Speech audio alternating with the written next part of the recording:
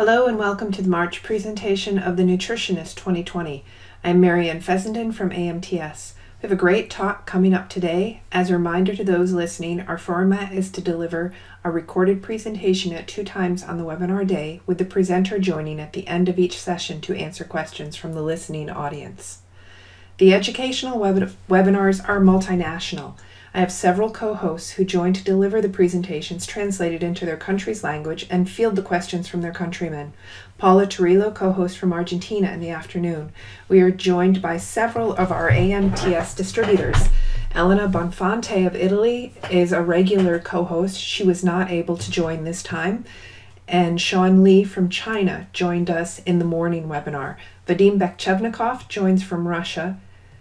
And Marcelo Hens Ramos from Brazil was also not able to join this time. While some of the co-hosts may be not able to rebroadcast in their own language, their questions give an opportunity for consideration of viewpoints of concern in different farming systems. Depending on how you are listening, you can submit queries through me or one of my attending co-hosts. Later, a complete recording of the archived webinars, as well as a question and answer session for each, will be available on the AMTS website.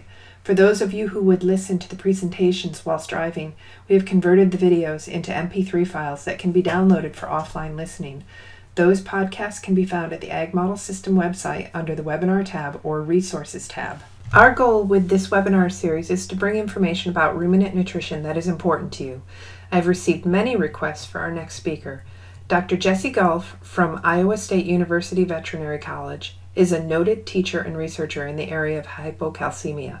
After receiving his undergraduate degree in microbiology from Cornell University, he worked in the poultry industry for long enough to decide to return to school for advanced degrees.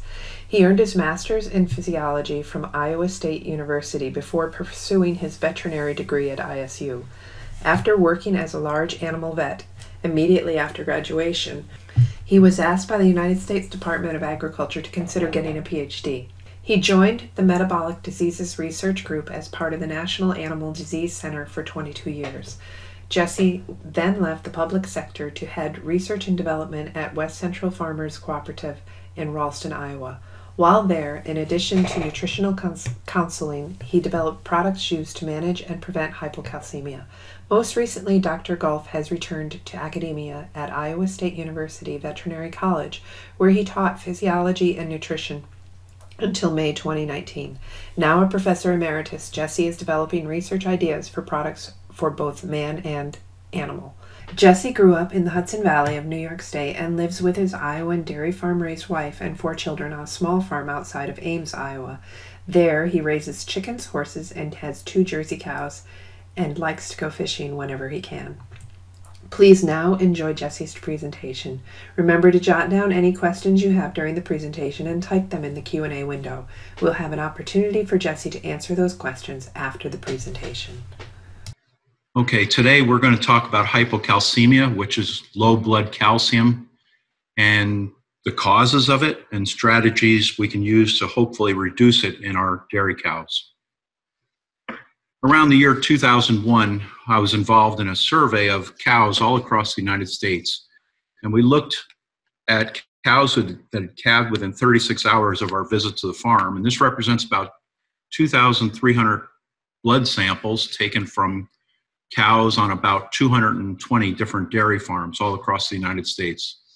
We took those samples back to the laboratory and ran a blood calcium concentration, and we decided that if normal blood calcium is 9 to 10 milligrams per deciliter, we decided anybody below 8 we'd say was in a subclinical hypocalcemia zone.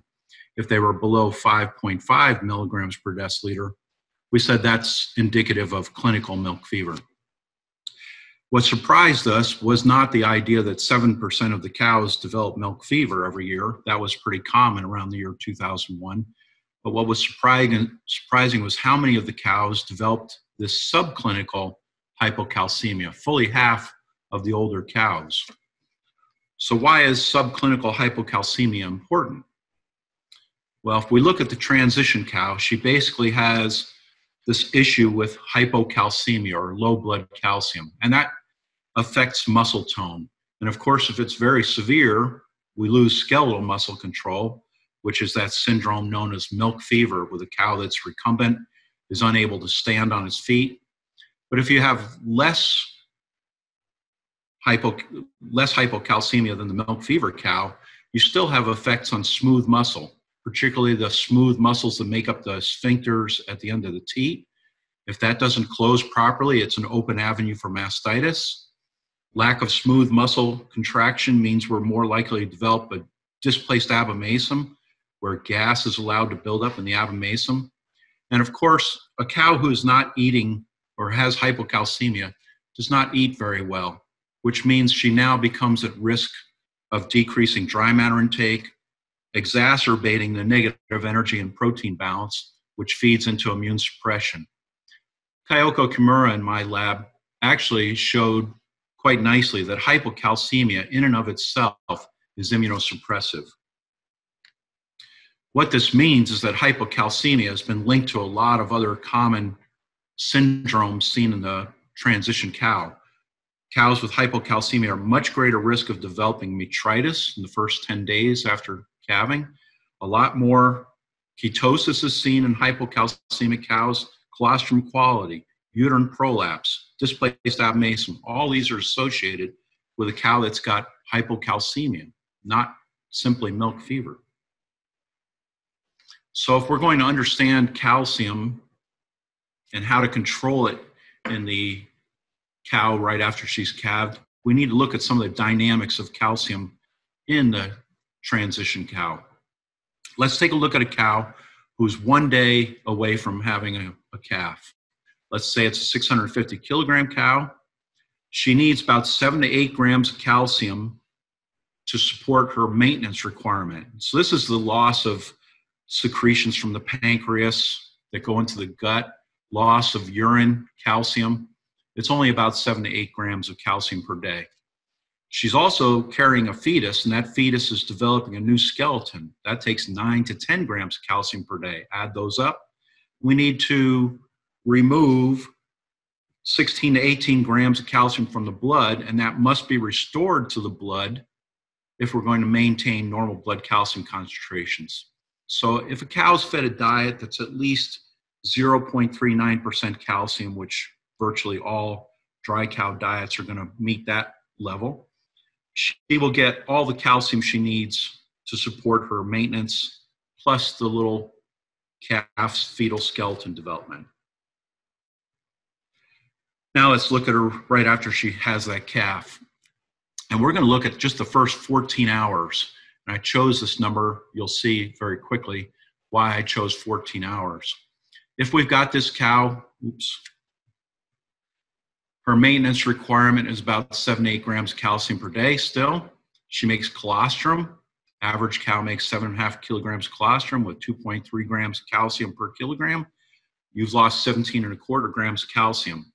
Now, this is the interesting thing. This is old work that Dr. Charlie Ramberg did at University of Pennsylvania using radioactive calcium.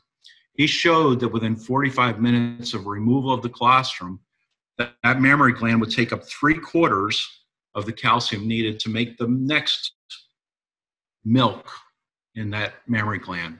So within 45 minutes of removing the colostrum, I'm going to pull another 10 to 12 grams of calcium out of the blood.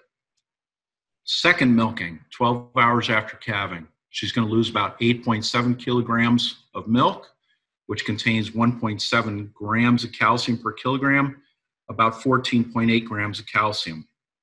Now again, within 45 minutes of this second milking, that mammary gland takes up an additional 8 to 10 grams of calcium, 3/4 of the 15 grams of calcium needed to make the next milk. So we have to think of the dynamics of this.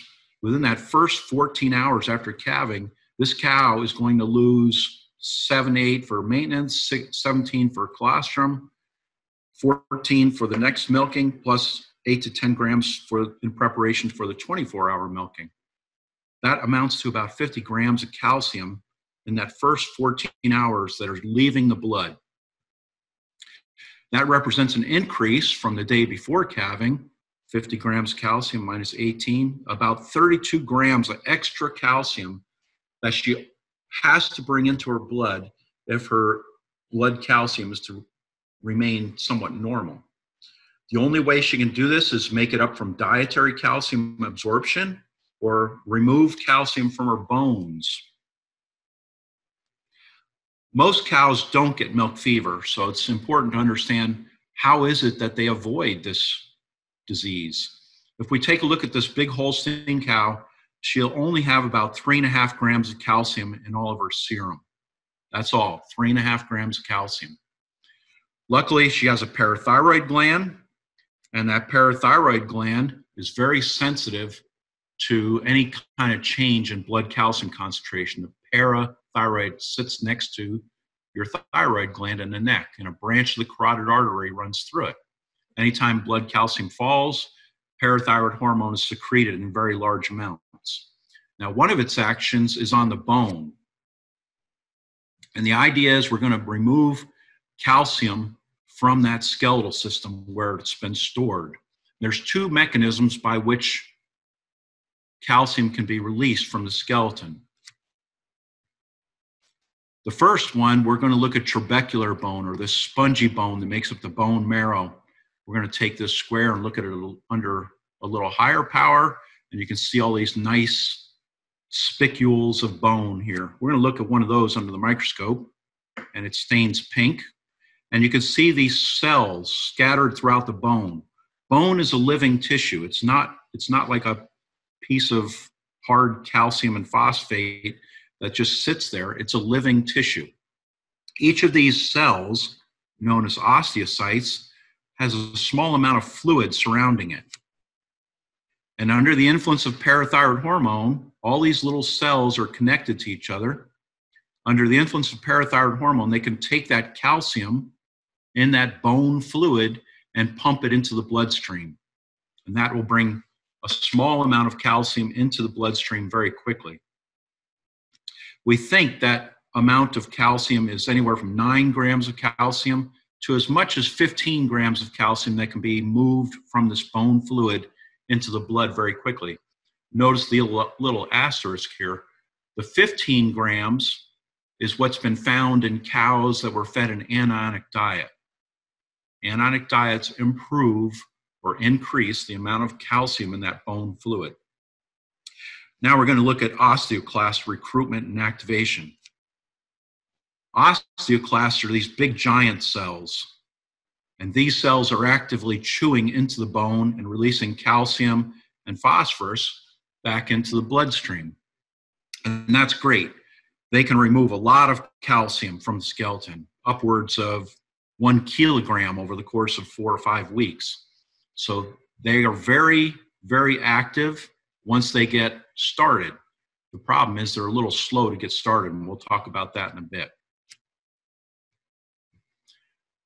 Another action of parathyroid hormone is to work on the kidney and get the kidney to take this vitamin D that we feed cows and convert it to a new hormone called 1,25-dihydroxyvitamin D. And this hormone will stimulate the intestine to absorb more calcium from the diet. Now, we feed our cows vitamin D. Theoretically, they could make it in their skin if they saw enough sunlight.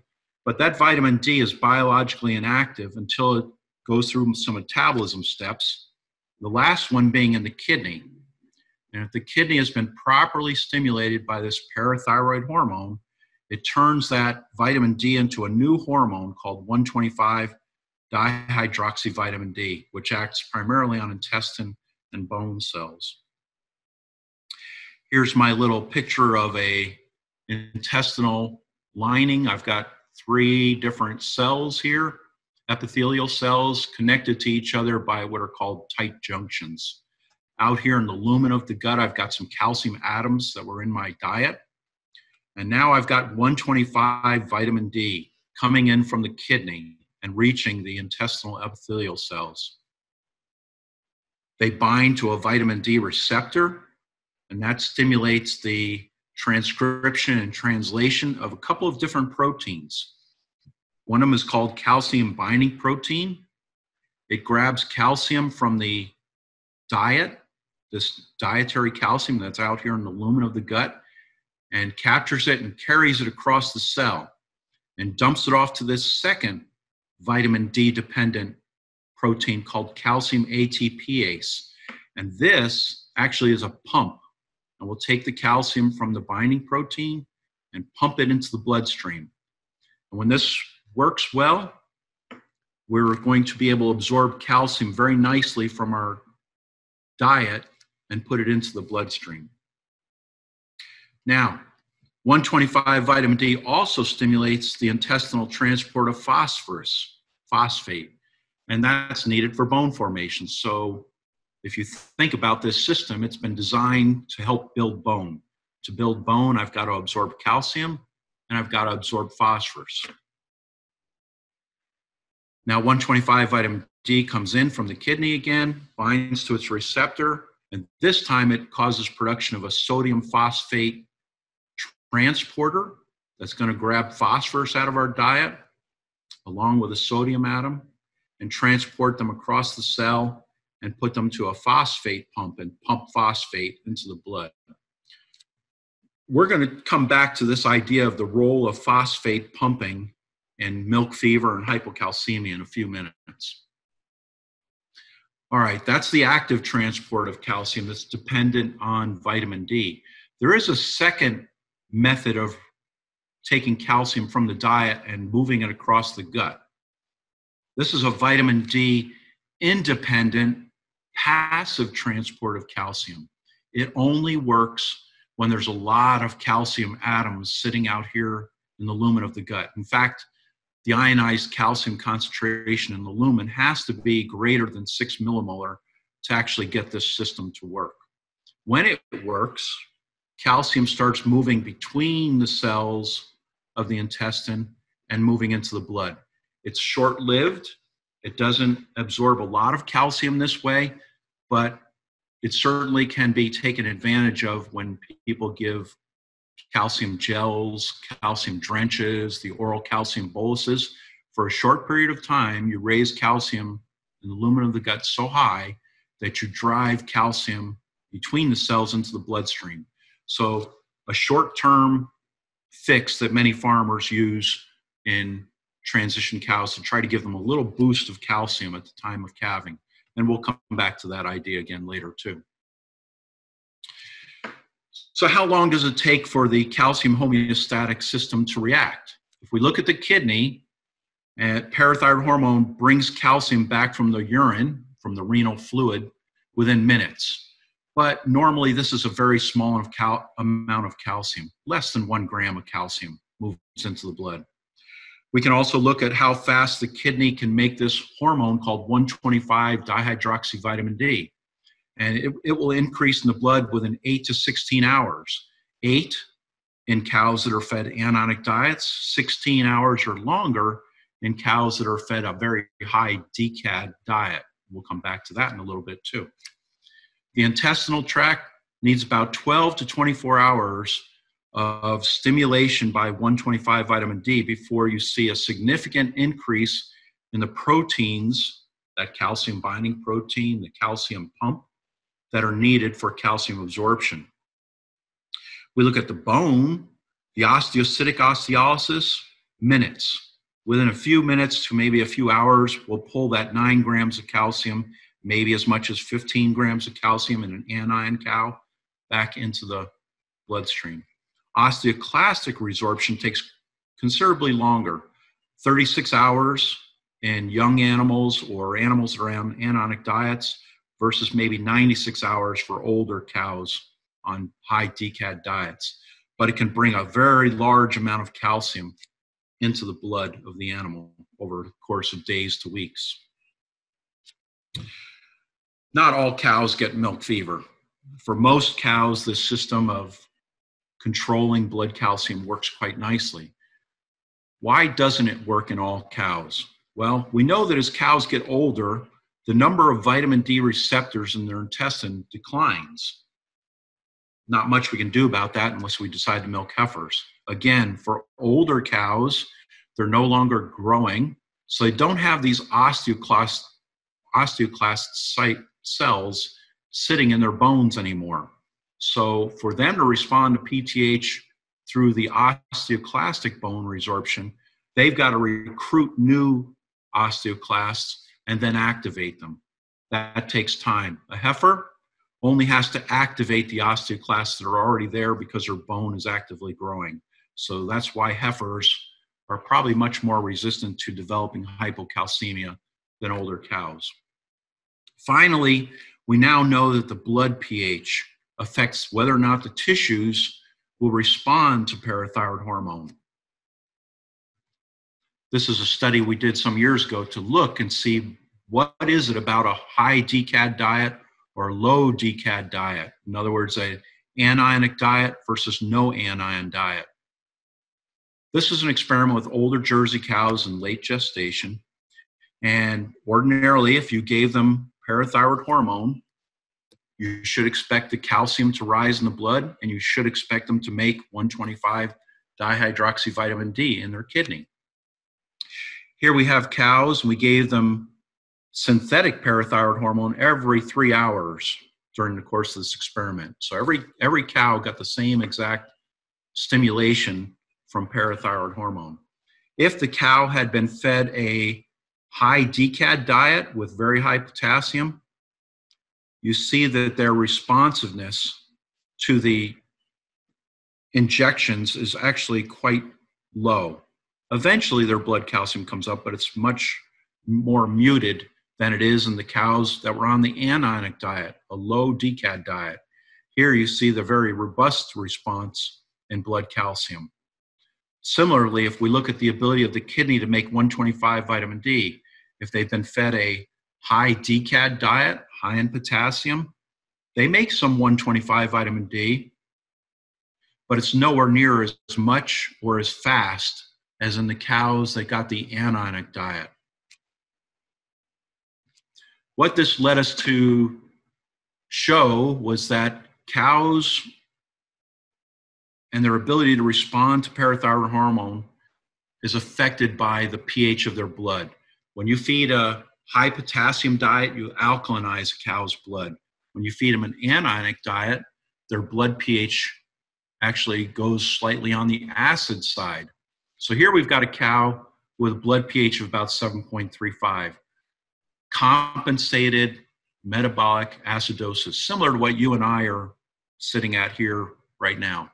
She also has normal blood magnesium.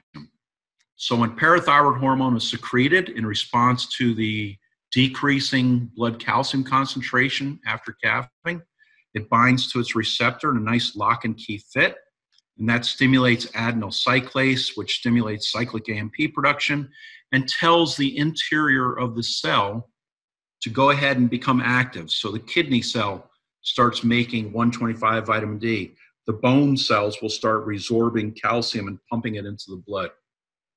When this works, the animal has a small drop in blood calcium for a short period of time, very quickly recovers her blood calcium back to normal status.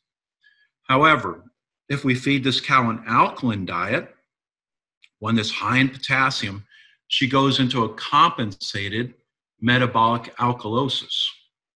Unfortunately, this changes the shape of that receptor on the bone and on the kidney tissue. And so now when parathyroid hormone is secreted because blood calcium is declining, this animal doesn't respond. The bone cells, the kidney cells, they're surrounded by parathyroid hormone, but they fail to respond. These cows get severe hypocalcemia until this system fixes or is overwhelmed by very, very large amounts of parathyroid hormone for a long period of time. We're going to come back to this third panel later. In this panel, the magnesium atom that you see in panels A and B, that magnesium atom is missing. And if a magnesium atom is missing, again, parathyroid hormone is released. It binds to its receptor, but the adenyl cyclase enzyme complex can't respond. And again, the animal develops severe hypocalcemia. Well, let's start going through some milk fever prevention strategies. If potassium is the problem causing this cow to become alkaline, let's avoid feeding these high potassium forages. So our choices are to start setting aside some acres of land that will be used for growing dry cow hay That means no manure will be applied to that land for years. We can choose to use warm season grasses instead of cool season grasses for these cows. One of the best warm season grasses to use is corn silage. Corn is a warm season grass. Here in the Midwest, we've got our prairie haze, the big blue stems, little blue stems, Indian grass. All those kinds of grasses tend to be very low in potassium compared to the cool season grasses. They also tend to be less digestible.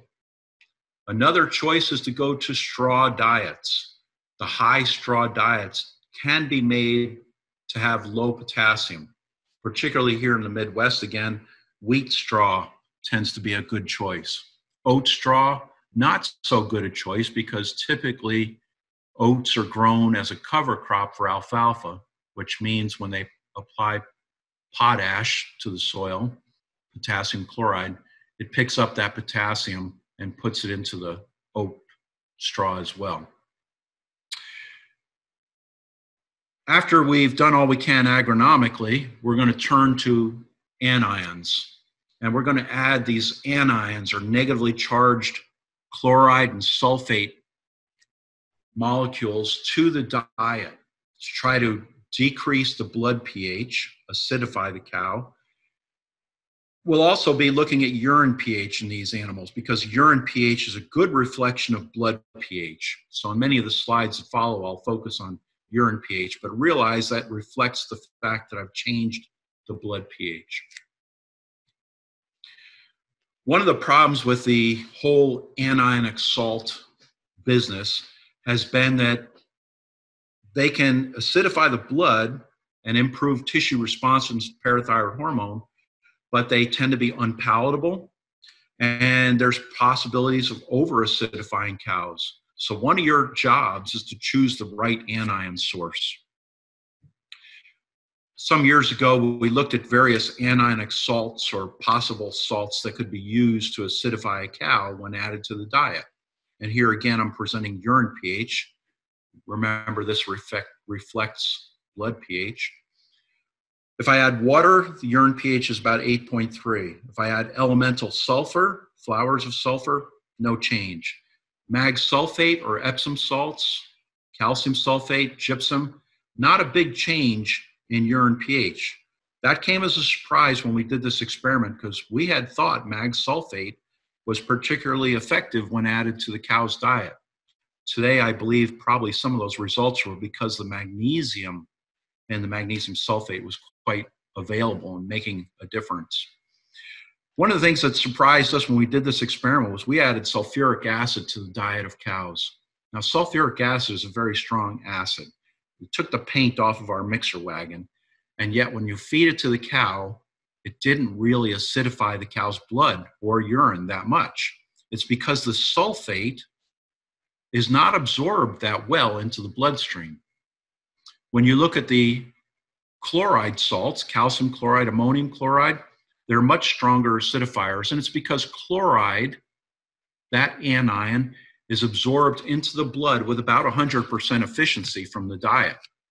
Sulfate, we think maybe about 60% efficient. Then we come all the way to hydrochloric acid. Of course, hydrochloric acid has no corresponding cation. There's no ammonium cation, no calcium cation coming with it, and it's a very strong acidifier.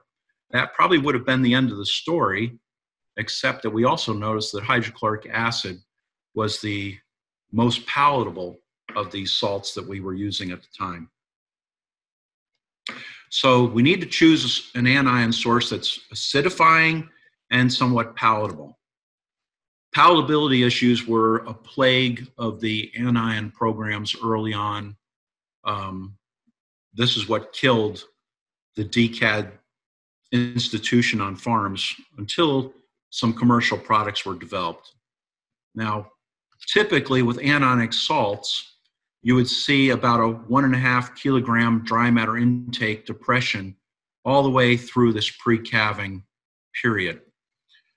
Now here I have to tell you my commercial angle here. I am the inventor of soy chlor, and so I may be biased here, but you can substitute soy chlor Biochlor, a number of the anion products that are commercially sold on the market were developed for the same reason soy chlor was. They improve dry matter intake. And so you can get those cows to eat that anion preparation, get acidified, and yet maintain that big difference in dry matter intake up until the time of calving.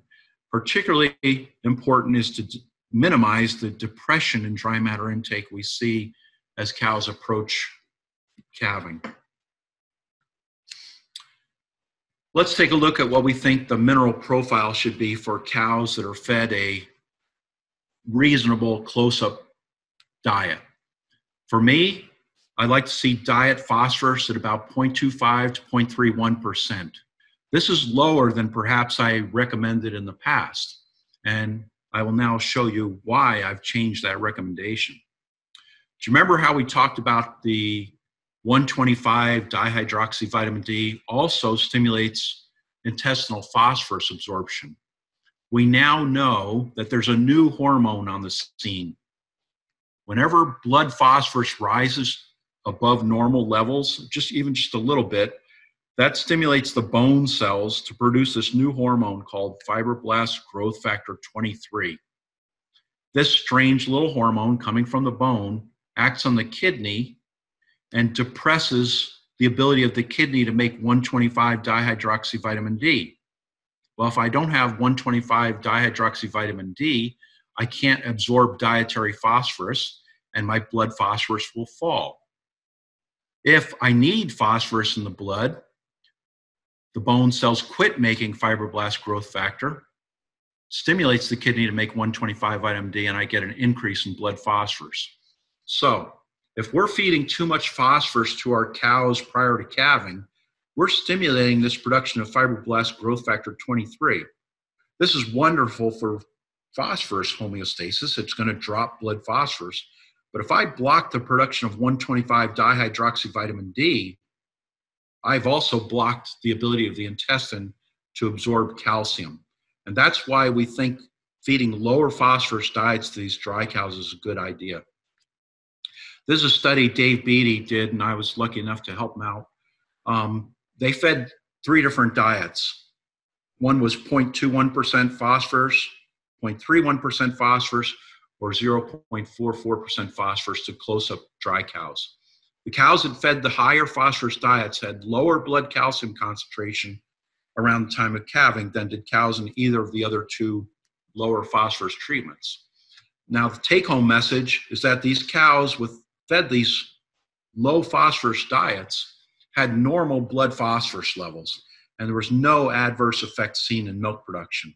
In fact, if you look at the 2001 NRC, it would have told you that this cow only required about 0.23% phosphorus in her diet. Cows do not need to be fed extra phosphorus, and in fact, it's probably counterproductive. The lower you can get that phosphorus in that close-up diet, the better off the cows will be in terms of calcium homeostasis. Now we'll come back to the slide and we'll look at magnesium. We're going to set that at 0.4% to take advantage of rumen passive absorption of magnesium. Sulfur, set it between 0.22 and 0.4%. 0.22 is the minimum amount required for the rumen bacteria to make cysteine and methionine. Above 0.4%, you see this depression in sulfate absorption, and there are some problems that have arisen in beef cattle with sulfur toxicity above that level. Calcium, see all these question marks? I have no idea where blood calcium should really be set. I use 0.85 to 1.3%, very similar to the amount of calcium I will feed in my lactating cow ration. We know from experimental work we've done in our lab and a few other labs around the world, anywhere between 0.5% calcium and 1.5% calcium, if the cow's blood pH and urine pH is identical, the effect on blood calcium concentration at parturition will be the same. In other words, it doesn't really matter where you have dietary calcium set from 0.5 to 1.5, so long as the animals are acidified to the same extent. Next comes sodium. I need to feed a little bit of sodium to these cows to make sure that they're not sodium deficient. If I feed above 0.2%, I will actually start seeing udder edema. So keep that right at the requirement of the cow, about 0.1 to as much as 0.15% sodium in the diet. Next comes potassium. I want to keep as close to 1% as I possibly can. This is a problem on dairy farms. It's hard for a farmer to find forages that are that low in potassium to feed to the cow. Finally, I'm going to add chloride to the diet to decrease the urine pH. I want to drop that urine pH into a zone that's reflecting a acidic blood pH as well. I need to worry about under-acidifying a cow. If I'm under-acidified, I don't get much of an effect on milk fever prevention. I also have to worry about over-acidifying a cow. If I give her too many anions, her response will be to quit eating, which doesn't means she doesn't get milk fever, but she'll get just about everything else you can think of. So this is a titration curve. If you think about the kidney, it really has problems making urine that's more alkaline than about a pH 8.5. It also can't make a more acidic urine than about pH 5.4. So we're playing in this zone between 8.5 and about 5.4. If I start over here with feeding a high DCAD diet, and I start reducing the DCAD by adding anions, I don't see much of a change in urine pH until I get to about plus 100, plus 50. And then all of a sudden, the urine pH starts to decline. When I'm at about 0, I'll be at about a urine pH of 7.2, 7.3. At a DCAD of about minus 100, minus 75, I will be in this area of about 6.2, 6.3 for urine pH. If I go down here to about minus 150, 175, I will have urine pH down around 5.5. Now, we think that unless you can get that urine pH down below 7.4, you're not going to see much benefit to your acidification program. Between 7.4 and about 6.8, you'll see some benefit, but it's going to be marginal. If you're down here where we think is optimum, about 6.8 to about 5.9, this seems to be the best place to be for controlling hypocalcemia and maintaining feed intake. When you get down to this zone below about 5.8, the cows will often be in good shape for calcium, but you're also approaching this danger zone where cows can get over-acidified. And when they get over-acidified, they don't eat their dry matter. Their only response when they're over-acidified, the only response they can make is to quit eating. So I believe that being in this zone as an average pH is probably a little bit too low. I'd rather see the urine pH here. It is true that if you can get the urine pH down around 5.7, 5.8, there's very little variation. All the cows will be down in this zone. That's partly because they really have trouble making more acidic urine than what they're already at.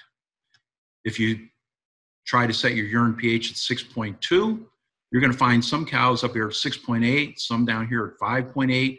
There's a lot more variability because small differences in feed intake greatly influence the urine pH. Down here, small differences in intake don't make much of a difference because the cow is on the verge of being over-acidified. Collecting urine is everybody's favorite job. If you want to collect urine successfully to test the pH, make sure you get a midstream sample. Make sure it's reasonably clean. There shouldn't be too much fecal matter in your sample. It's a really good idea to wear gloves because leptospirosis does exist in this country. And if you have any kind of cut on your hand, you can develop leptospirosis. So wear gloves. It also makes your lunch taste better. Checking urine pH. Some farms have adopted a pH meter. That's wonderful if they actually calibrate it routinely and maintain that machine. I found that's not always the easiest thing for farms to do. We like this pH ion strip. It's made for humans. It's cheap. Each test is maybe 10 or 11 cents. They come in a little brown bottle, so they're tightly sealed, and that allows you to reuse those or open the bottle up time and time again. I don't like the pH paper rolls because they're great the first day you open them, but the next time you go to use them, they've been exposed to air unless you've tightly sealed them up, and that means your readings are not going to be quite accurate. How do I interpret that urine pH? Let's say I collected 10 samples. In scenario 1, the average pH was 6.3. That's where we want you, good shape, compensated metabolic acidosis. Scenario 2, the average pH is 7.4. Well, you're starting to get them acidified, but I think you'd be happier if you got them a little more anion in there to try to bring that pH down just a little bit further. Scenario 3, average pH is 5.2. These guys are over-acidified. You need to back off on the anions. Scenario 4 is the tougher one to interpret. Farmers call me up and they say, I went out and checked my cows. I got 4 cows that are 5.2 this morning, 6 cows that are 7.8 this morning. What's happening here? How can this be? Well, there's three possible answers to this. One is the cows are sorting out the diet, especially with these high straw diets. If you don't have that straw chopped to about 1 inch length and you don't add some water to make it stick a little bit, sometimes the anions will be sorted out by the cows. Some cows get more of them than other cows do. Number 2, overcrowding. Now, I know how rare that is on American dairies, but if it happens, sometimes that means some of the cows don't get in to eat the goodies right away, and they have to eat what's left over, which may or may not contain anionic salts. If you've eliminated sorting and you've eliminated overcrowding, you better think that you've got too much anion in the diet. What happens is these cows are currently over-acidified. They'll probably not eat very well this morning. By this evening, they'll be eating well because their urine pH will be where these cows are this morning. These cows were probably over-acidified last night. Their urine pH has recovered. Now they'll eat this morning, and by tonight, they'll be back down in the over-acidified zone. So when you see this yo-yoing of urine pH values, start thinking that you over-acidified the cows, and you need to back off a little bit on how much anion they're being fed. Let's look at magnesium now. I've kind of mentioned that we need a lot of magnesium in the diet, more than the old NRC probably would have said, and it must be very available for the cow to take advantage of it. We mentioned that magnesium atoms have to be sitting here in order for parathyroid hormone to do its thing on the bone and the kidney cells. Now, the strange thing about cows and all ruminants is that they only absorb magnesium across the rumen wall. They can't absorb it in their small intestine like every other species. Why that happened, I don't know. But it means that if we're going to feed them magnesium, that magnesium has to be soluble at rumen pH if it's going to become available. There's 2 transport systems in the rumen wall. The main transport system is very efficient at even low dietary magnesium concentration, but unfortunately, it's easily poisoned by diets that are high in potassium or non-protein nitrogen. The second system is a passive transport system. This one only works if I've got very high ionized magnesium in the rumen fluid to make it work, similar to calcium. A passive system means you have to have very high ionized magnesium or calcium levels to make it go across those intestinal cell barriers. To make this work, we're going to keep diet magnesium at 0.4% prepartum and also in the early postpartum period to make sure that we can take advantage of passive transport of magnesium across the rumen wall. We also have to make sure our magnesium source that we're using is available to the cow. It has to be very finely ground and not overly heat treated. Calcined is the word, heat treatment. We can test cows for hypomagnesemia. You can pull a blood sample from a cow within 12 hours of calving, and her blood magnesium, should be at least 1.9 milligrams per deciliter if she's in good shape. Less than 1.9 means you'll see secondary hypocalcemia. You may see depressed feed intake and depressed rumen fermentation. And certainly if it goes very low, you can actually see grass tetany type syndrome where the animal goes into the shakes due to low blood magnesium.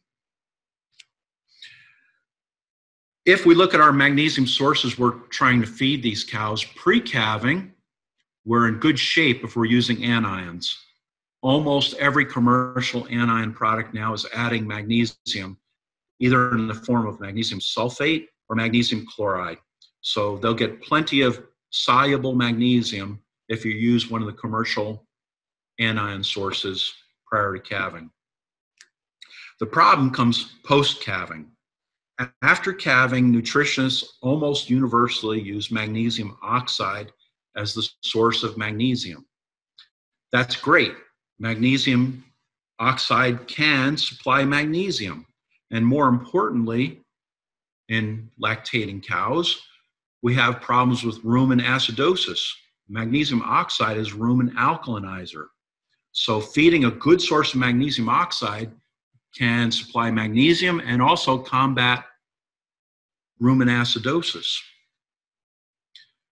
I threw in this other little sentence here, my experience. If you see mid-lactation milk fevers, cows that are 30 to 100 days in milk, and they go down and they respond to a bottle of calcium intravenously and get back up on their feet, chances are that diet was too low in magnesium. This is a fairly common occurrence in lactating cow rations. All right, magnesium oxide is coming from all over the world these days to the United States.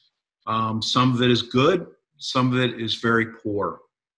You need to test to see if the mill that you're working with is using a good magnesium oxide. To test it, you can take 3 grams of magnesium oxide, put it into a test tube, add 40 mils of white vinegar. White vinegar you can get at any grocery store, and it's 5% acetic acid. Cap the container and shake it pretty well. Let it sit for 30 minutes and check the pH. The vinegar has a pH 2.6 to 2.8. A good magnesium oxide will bring the pH well up over 8. The lousy ones, 3.8 to 5. Now, remember pH is a logarithmic scale. So let's say I am at 4.2 with my magnesium oxide source. From 4.2 to 5.2, that's a change of 1 pH unit, but it represents a 10-fold change in hydrogen ion binding.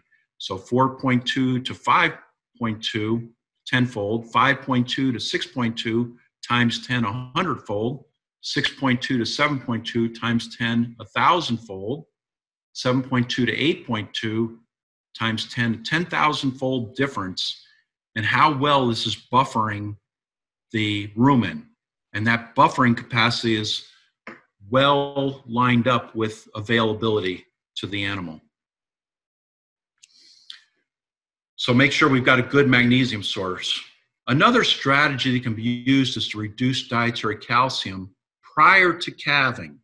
And this will stimulate the parathyroid gland to release that hormone for days before the cow actually calves. And even if she's on a high potassium diet, if I release parathyroid hormone for a week to 10 days before she actually calves, that will overcome that tissue resistance to parathyroid hormone stimulation induced by that high potassium diet. This is one of the original experiments done. The Ohio State group did it as well, but this is done at Iowa State, where Howard Green fed one diet that had as little as 8 grams of calcium per day. The other diet had about 80 grams of calcium per day. This diet was about 0.6% calcium. This diet was about 0.1% or less than that calcium. When he feeds the low calcium diet prior to calving, Sure enough, they show just a very small drop in blood calcium, very quickly recover. Cows fed the adequate calcium diet have a more severe drop in blood calcium, and it takes them a couple days to return to normal. Many of these cows actually got milk fever. They were older Jersey cows in this study. Well, unfortunately, feeding 8 grams of calcium per day is very, very difficult. The diet that Howard Green formulated was one of these diets that you would not typically feed to dry cows. Fortunately, in the last few years, a product called zeolite, Exolite is the commercial name, has become available. And this compound, it's an aluminosilicate granule that will bind calcium in the diet. And by binding it, it prevents that calcium from being absorbed. And so in essence, you can take a low calcium diet, 0.4 to 0.7 maybe percent calcium, add zeolite, and it will make that diet act as if it had very little or calcium available, a calcium deficient diet, and do all the things that Howard Green did with his diet. Here's a study that was done at Cornell and published last year. They added 0.5 kilogram of this zeolite aluminosilicate granules to the diet.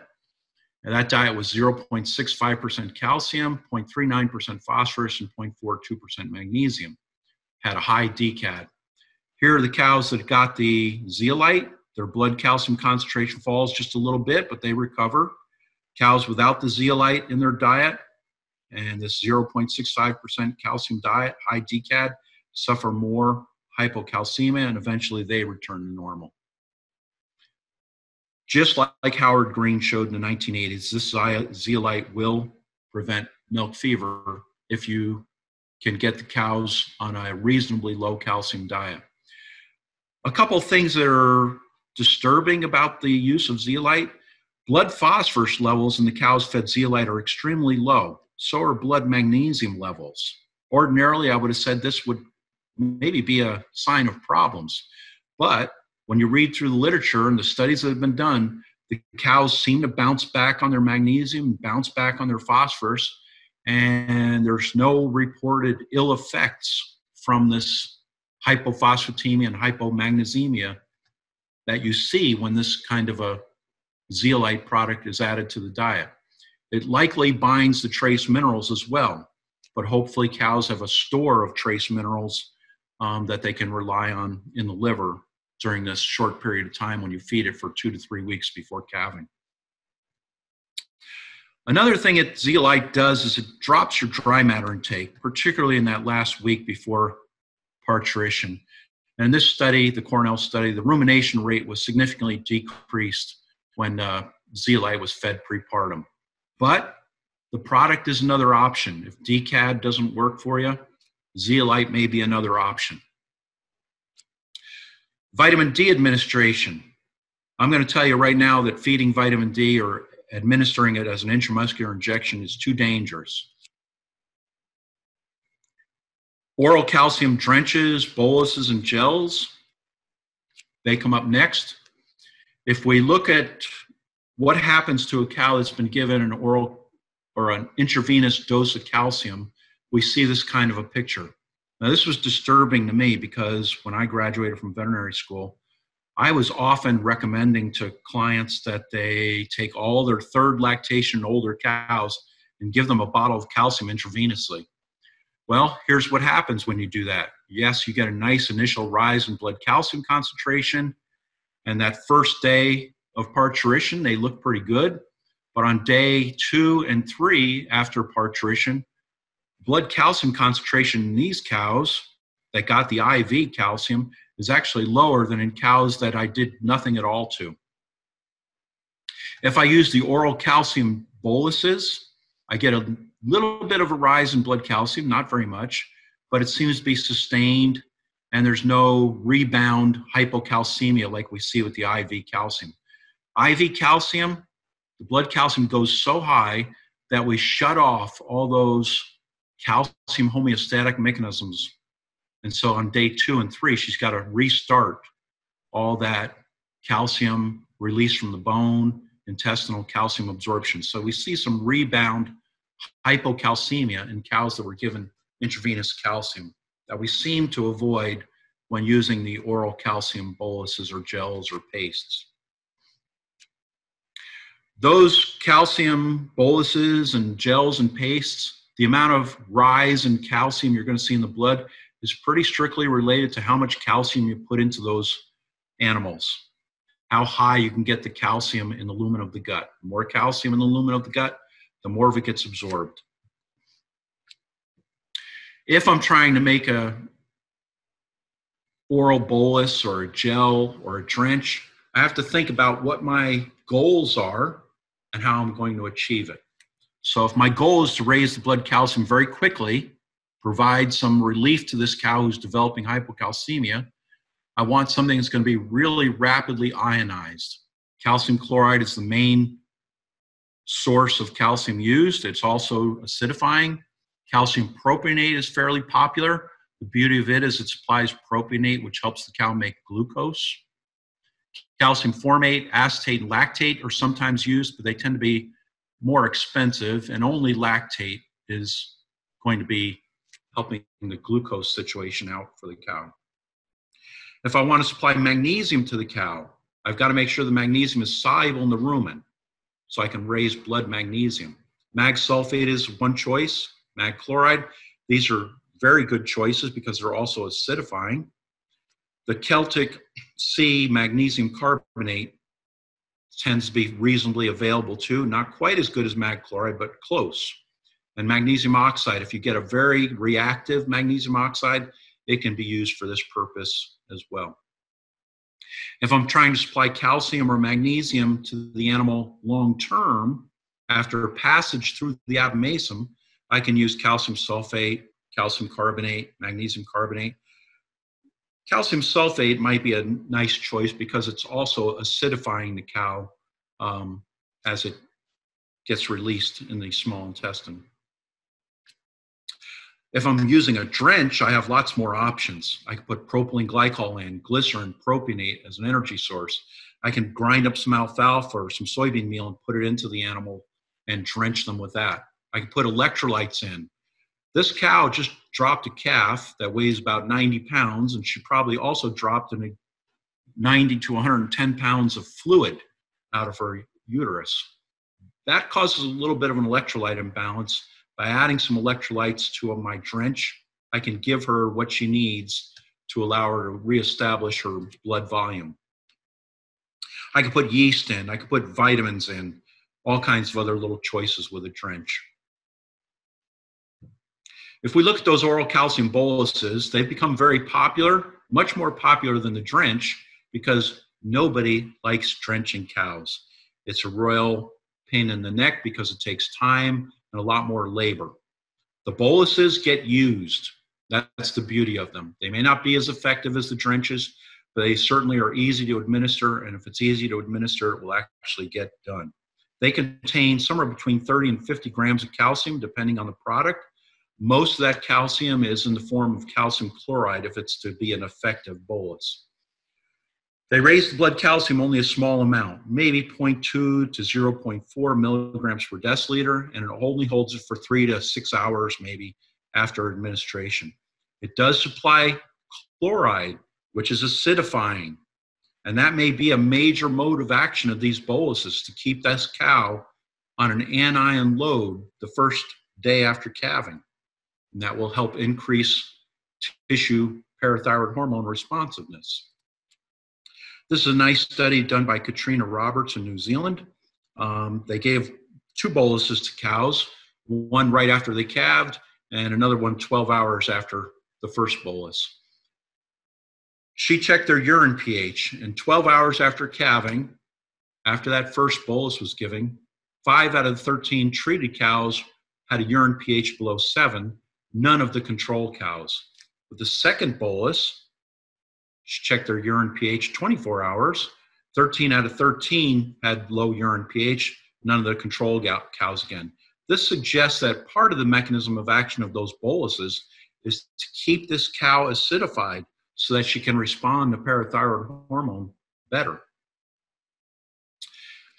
Ian Lane did a study, a little meta-analysis looking at hypocalcemia prevention, and this one focused on using anions. And in this study, he looked at studies where the anions had been fed for at least 21 days, and they had collected milk production records for at least the first 2 months of lactation. What he found was that cows that were fed anions produced an average of 2.5 pounds more fat-corrected milk every day for the first 65 days in lactation. That'd be about 161 pounds. If you extrapolate that to the whole lactation, that's about 752 pounds. Very close to what Dave Beatty saw in his study, where he had about 720 pounds more milk made during that lactation when cows were fed anions. Elliot Block did a study where he found 1,100 pounds more milk in cows that were fed anionic diets. So, what's my return on investment if I prevent milk fever? If milk is selling for about $18 per 100 pounds right now, I've got milk selling for 18 cents a pound times 752 pounds and 305-day lactation. I'm going to make about $135 from the milk produced by using anionic salts. What will I pay for those anionic salts? I can do the traditional anionic salts, keeping in mind that I might have some palatability issues. I can do that for $9, maybe as much as $13 per cow, feeding it for 21 days. I can use the commercial anion supplements that are on the market. Typically, they're around $18 per cow. Some areas of the country, maybe as much as $22 per cow.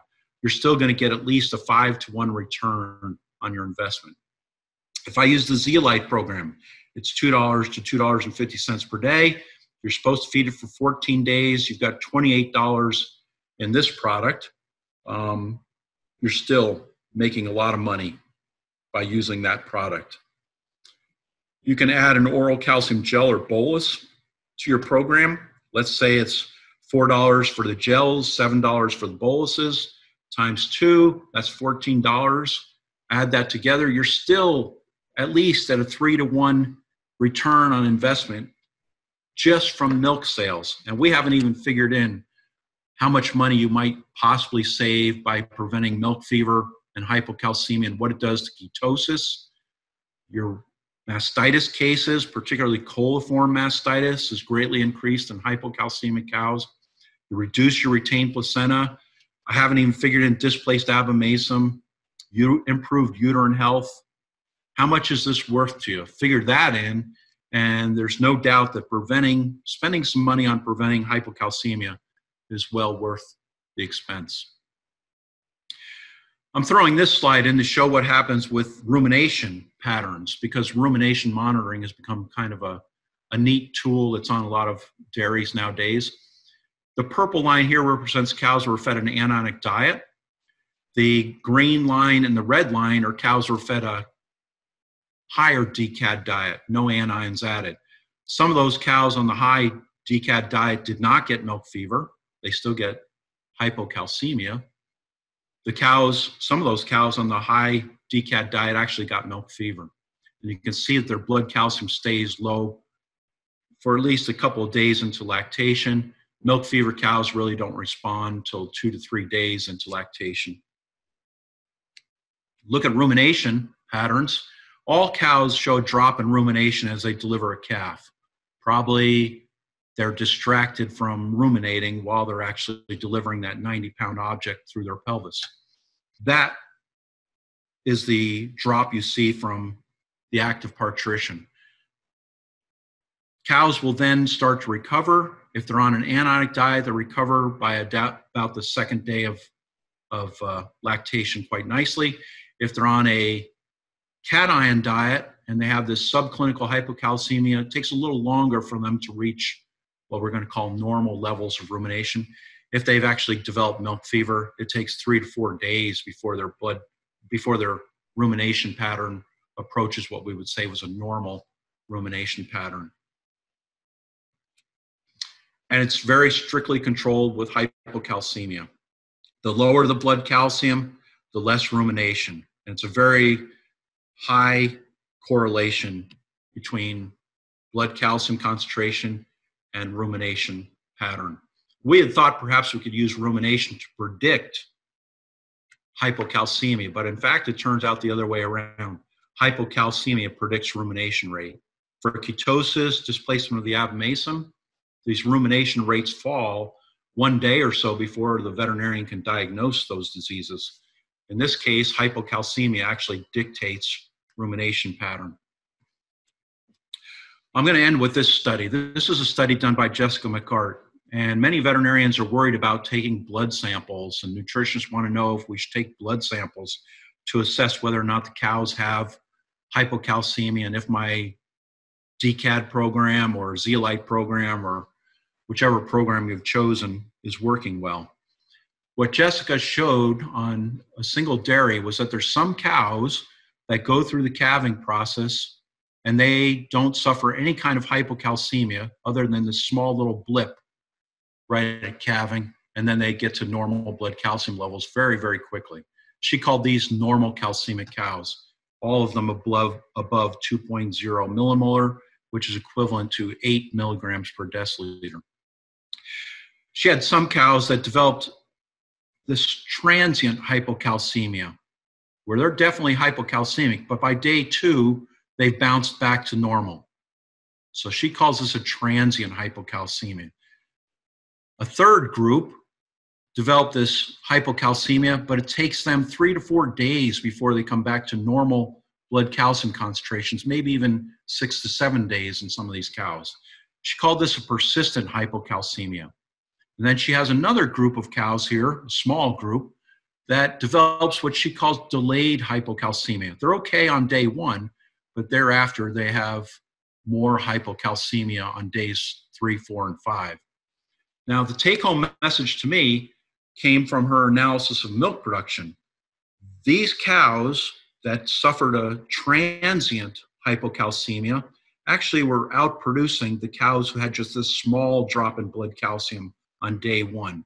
So remember the calcium dynamics. The more milk you make, the bigger the strain on the system for calcium, and it might be that you'll see more hypocalcemia on day 1.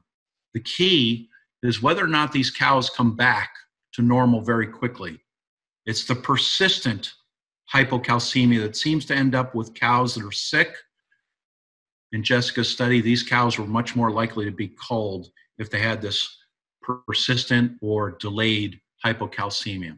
So that means it's very difficult sometimes to say that your program is working or not working by looking at day 1 blood calcium concentrations. It may be more critical to look on day 2 when the anionic diet cows will return to normal very quickly. Cows on cationic diets or high DCAD diets tend not to return so quickly. And I think that's all I have for today. Hopefully some questions will come up about what I've talked about. Thank you very much for your attention. Before we introduce next month's speaker and thank our co-hosts and sponsors, I want to tell you of a short webinar series we are doing partnering with the Canola Council of Canada. We will be bringing a 3-part webinar series highlighting new research findings and the practical application of these findings in dairy feed formulation. The first webinar will feature dairy consultant Daniel Scawthorne of Scawthorne Nutrition, an internationally recognized dairy nutritionist. Daniel is a graduate of Dalhousie University and the University of Saskatchewan. He will address his views on nutritional consulting, ration formulation, and meeting nutrient requirements, as well as his experience with canola meal. If any of you follow him on LinkedIn, and you should, you know he's a fantastic nutritionist who takes a very practical approach to nutrition management. The webinar is sponsored by the Canola Council of Canada in conjunction with the AMTS The Nutritionist webinar series. Daniel will be interviewed by Dr. Essie Evans, followed by a Q&A with the audience. It will take place at 9 a.m. Eastern Daylight Time on March 31st. More information and how to sign up can be found on the AMTS upcoming events page. Next month, on April 9th, we'll be joined by Dr. Frank Mittler of the University of California, Davis, where he is a professor in animal science and air quality specialist. Frank is frequently sought after for his expertise and ability to bring stakeholders together to address issues regarding air quality and agricultural efficiencies and sustainability. His work in this regard has included serving as chairman of a global United Nations Food and Agriculture Organization (FAO) partnership project to benchmark the environmental footprint of livestock production. He was a work group member of the President's Council of Advisors on Science and Technology (PCAST) under President Barack Obama, and a member of the National Academies of Science Institute of Medicine (IOM) Committee on a framework for assessing the health, environmental, and social effects of the food system. You can find him on Twitter at GHGGuru. We are honored to have him join us next month when his topic will be the 2050 Challenge, Feeding the Planet Without Wasting It. As with this webinar, there will be 2 opportunities to join. Our times will be 9 a.m. Eastern Daylight Time and 6 p.m. Eastern Daylight Time on April 9th. Finally, before we get to the questions, I want to thank my co-hosts and my sponsors. The webinars are organized and produced by AMTS USA and Global. Our longtime collaborator is Paula Torillo of Afinas, who hosts the series as El Webinar del Nutritionista, and she joins us in the afternoon webinar. She receives support from Guillermo Lerman, Tecnal, Rock River Lab in Argentina, Biotur, and Conacar. She has the excellent translation skills of Paula Elanis backing her up. We also thank AMTS distributors in Italy, Elena Bonfante of Dairy Innovations Italia, who unfortunately was not able to join us this time, in China, Sean Lee of Ansci Tech, who joined us in the morning and the afternoon, and in Russia, Vadim Bekchebnikov of Nobolab, who joined us in the afternoon webinars. We are especially thankful to generous sponsors who make it possible for us to get great speakers and manage the program. We thank our gold sponsors, Arm & Hammer Animal Health, makers of cattle feed ingredients that optimize dairy cow health, and the Canola Council of Canada. Learn more about feeding canola at canolamazing.com. Our silver sponsors are Ajinomoto Heartland, superior nutrition through amino acids, makers of AgiPro L, Dairyland Laboratories, and Virtus, makers of Strata with EPA, DHA, omega-3s, and Prequel with omega-6s. Our bronze sponsors are Dairy One Forage Laboratory, AminoMax, Adiseo, Purdue Agribusiness, PMI, and Soychlor. Each of these companies support education and research worldwide. We hope that you will consider them in your formulation decisions. I will now open the floor up for questions. The English language listeners, I will read your question. Remember to type it in the Q&A tab or the chat window. I'm going to start with some questions that we have in the Q&A window, and I know that some of these were answered during the course of the presentation, but it wouldn't hurt to reiterate them. So the first one is, what is the mechanism by which anions reduce pH? Is it anion exchange with bicarbonate across the lower gastrointestinal wall? Well, no. And Jesse, let me know. I'm going to make it so that you can see if you want me to go to a certain slide. Yeah, for this one, I don't have any slide prepared. The whole DCAD theory is part of something called the strong ion difference theory. It's a little bit different than what we were taught in school, where the world revolved around bicarbonate anion. In the DCAD theory, the strong ion difference theory, sodium, potassium, calcium, magnesium, these are positively charged, and the more positive the blood, the more alkaline the blood. Anions, negatively charged particles, as you raise those in the blood becomes more acidic. That's a 30-second answer to a question. It really takes 2 or 3 hours to explain. You have to give up the notion that the world revolves around bicarbonate. that work good for explaining respiratory alkalosis, respiratory acidosis. When it comes to metabolic acidosis and alkalosis, it's difficult to understand that through bicarbonate. More positive charges absorbed, more alkaline. More negative charges absorbed into the blood, the more acidic the blood. And if you'd like more information on that, there are a couple of articles. I actually wrote one in a mineral review in the journal of Dairy Science that has like 2 or 3 pages devoted to how this all works on a molecular basis. But I think for this webinar, I'm just going to leave it simple that cations alkalinize, anions absorbed, acidify. Okay, thank you, Jesse. I'm going to keep asking a few questions and then I'll let Sean. I have a fairly long question and I typed that into the chat for you, Jesse, so that you could see it because it's fairly detailed, lots of numbers, and it might help you to form your answer by actually seeing it. It's that first question. From the literature, it indicates that milk fever incidence rate is higher when dietary calcium is more than 0.5 or less than 2% of the dry matter, and cows receive anionic diets with recommended levels of vitamin D, cholecalciferol from the NRC 2001. Right. The questioner says, I'm not sure why somebody is recommended to balance diets for calcium at 1.4 to 1.5% of dry matter when fed anionic diets. Any justification for other minerals like potassium, magnesium, etc., when our dietary level of calcium is lower, less than or equal to 0.5% or upper, greater than or equal to 2% limit, increasing milk fever incidence rate, especially when dietary calcium level is higher than 2% of dry matter, which may have beneficial reproductive performance, as is recently shown, or even when it is between 1.4 to 1.5. Phew, that's a mouthful. Hopefully you can suss that out and explain it as you answer. Yeah, I get asked this all the time. Realize I'm giving you my view. I'm not sure everybody agrees with me.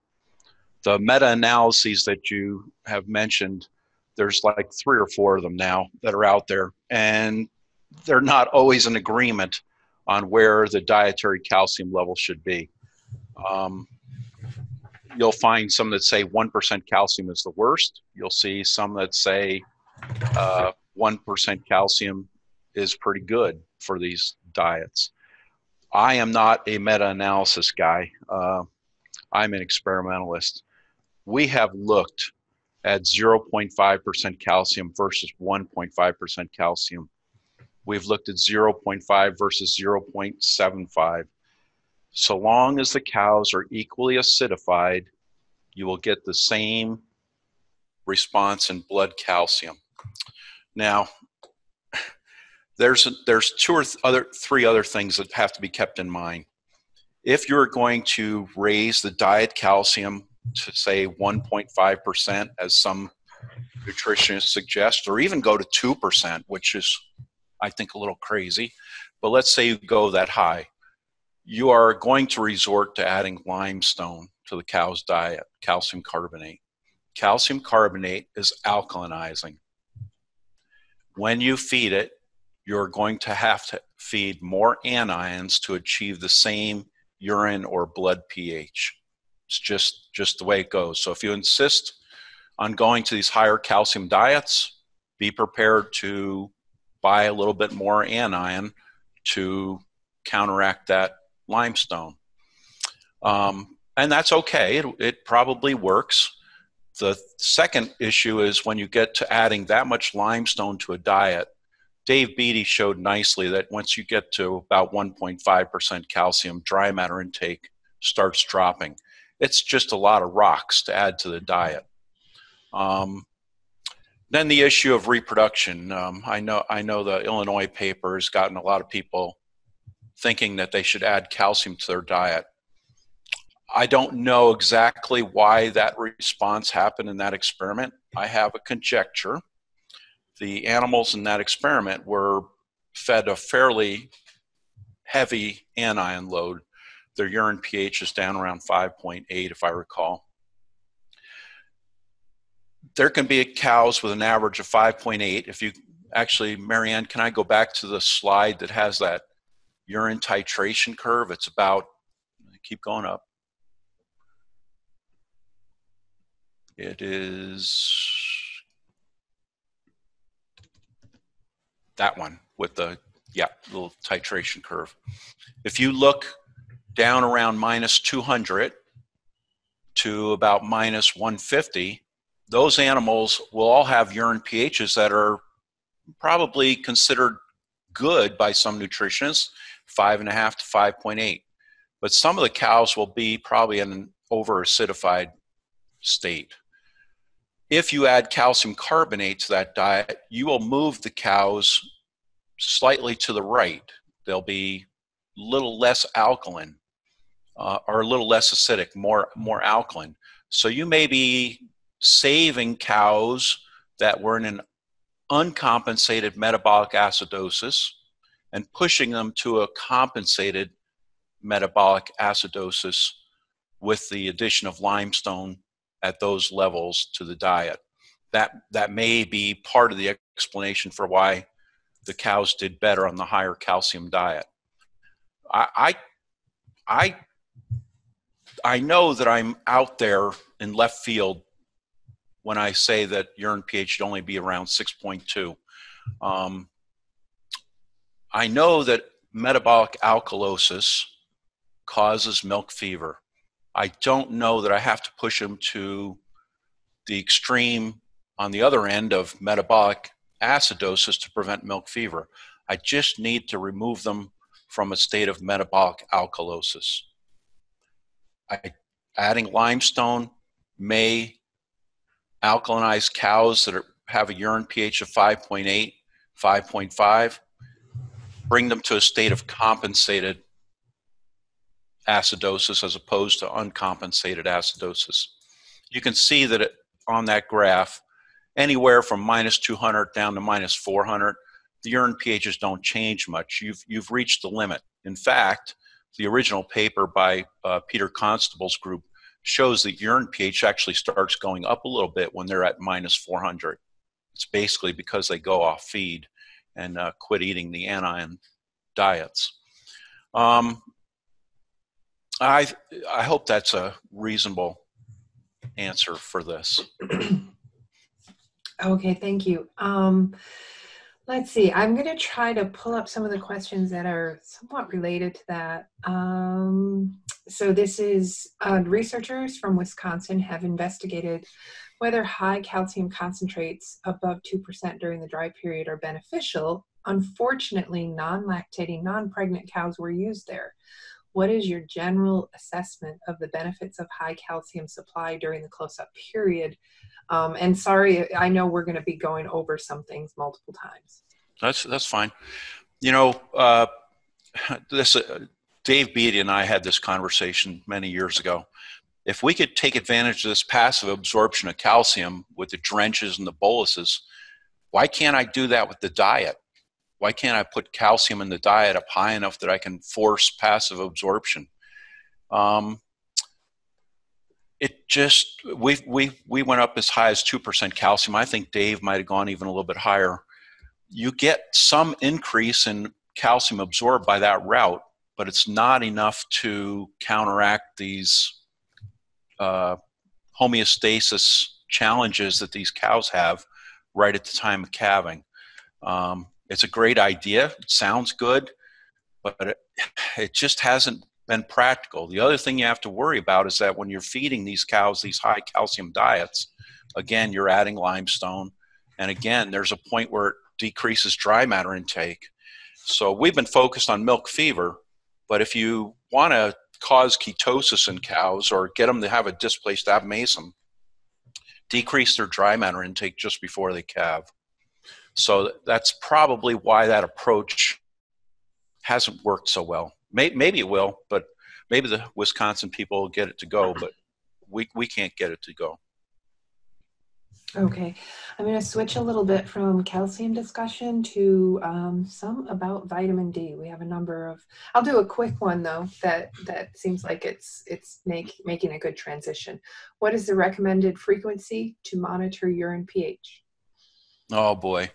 On most dairies, once a week, if they're a large enough dairy, would be fine. Every couple of weeks for the smaller dairies, because forages are not changing all that much, would be fine. What happens is a lot of people will do this diligently when they first start the anion program, and they'll kind of let it slide a little bit as time goes on until they have a problem. And usually the problem is caused by a change in forages. The other issue that always comes up is, what time of day should I do this? Research would show there's minor differences that we can show statistically in a research setting. Don't worry about it on farm. The main idea is to just get it done when it's most convenient and start keeping track on a farm. I really like urine pH testing because it's cheap, it's relatively simple, but I understand the resistance to it. I also understand that people get comfortable with their DCAD program. And this again may be why, if you're going to feed for a urine pH of about 6.2, if you have a few little changes, it's not going to move you too far either direction to the point where you're entering uncompensated acidosis or getting the other way and getting into an area where you're no longer effective. But if you're down here around 5.6, 5.8, and there's a change in the forages, you can have big problems if all of a sudden diet potassium dropped and you're adding the same amount of anion. So if you're going to play down in the 5.8 zone, you probably should check urine pHs at least once a week. If you're going to settle for 6.2, 6.5, every couple of weeks, maybe once a month if you're a smaller dairy. But checking urine pH keeps you out of trouble. Okay, thank you. While we're discussing fluids, I have a question from a listener. He says the local vet is always wanting to do blood work on cows that are down with milk fever, and not surprisingly, the numbers are always low. Does this practice make any sense? Why would you just not go ahead and treat, or is there something else that they're looking for that he's missing? Well, speaking of my brethren, I don't want to knock my veterinary colleagues, but I like the idea of pulling a blood sample from a cow who is down, but then I'll go ahead and treat her right after I've pulled the blood sample. The reason for pulling that blood sample is several-fold. Number one, does she really have milk fever? Her calcium should be well below 5 if she's down. Does she have hypomagnesemia as well? Because normally if she's got milk fever and her diet magnesium is good, her blood magnesium levels will be actually higher than normal. If she's lower than normal, that suggests that your diet magnesium is part of the reason why that cow gets milk fever. Even if you had her properly acidified, if her blood magnesium falls because the diet magnesium is unabsorbable or insufficient, you will see that in that blood sample. So I like to check that at the same time. Now, I live up here in Iowa. It's springtime. It still gets cold nights here. This is a time of year, and it's been going on for about a month, where we would traditionally see these hypophosphatemic downer cows. These cows have low blood phosphorus, very low blood phosphorus. It's not unusual for cows who normally have blood magnesium between 4 and 6 milligrams per deciliter to fall into the area of 2.5 to 3 as a result of hypocalcemia. But if they fall below 1 milligram per deciliter, we can actually see a hypophosphatemic downer cow. It appears that it's low blood phosphorus that keeps these cows from rising to their feet. You can treat them for milk fever, but they still fail to stand up unless you properly treat them with a phosphate source. So those are some reasons why you may want to check the pH or check the elements, the mineral content of a cow just before you treat her. Okay, I'm sure that'll be a very helpful answer. Sean, I have been question hog. Do you want to ask some questions, and then I'll go back? Yes, thank you, Professor Goff. It's an excellent presentation. As I mentioned in my email, I also translated that in Chinese and broadcasted that the day before yesterday. We had about 180 nutritionists online. Wow. All of them are Chinese. So this is a very good presentation, and guys are very happy about that. After the presentation, they asked a lot of questions. I did my best to answer some basic questions. There's still a few left. I would like to ask you for help. Okay, great. Thank you. The first one is, what's the pathological cause of persistent hypocalcemia? And what can a dairy veterinarian do about that? Actually the largest dairy in China, a nutritionist asked this question. They have this problem. Yeah, there's several things that can be doing this. In the old days, before anionic salt programs, it wasn't unusual for a cow to get milk fever. Treat her as a veterinarian. You would treat the cow with intravenous calcium. She would get to her feet. She looked okay. And then the next day she'd have milk fever again. And some of these cows would go on like this for 2 or 3 days, where they had to be treated for milk fever every 24 hours or so. That relapsing milk fever seemed to be associated with several different things. Number one, high potassium diets. It appeared that these animals were still alkalotic even after calving, and it took several days before they finally had enough parathyroid hormone hitting their system to turn on the bone and get the bone to release calcium. That's one of them. I think what Jessica McCart saw, though, was probably not quite the same thing. That persistent hypocalcemia that she sees, I don't know that we have a good handle, a good idea of why that occurs in some cows within the same herd that are fed the same diet. Certainly age is a factor. Older cows respond more slowly. There are some other things that can affect these cows. Endotoxins may be one. And certainly Lance Baumgart and Barim Amitage have been hammering this idea of that perhaps endotoxins are being released from the gut and are affecting calcium metabolism of these cows.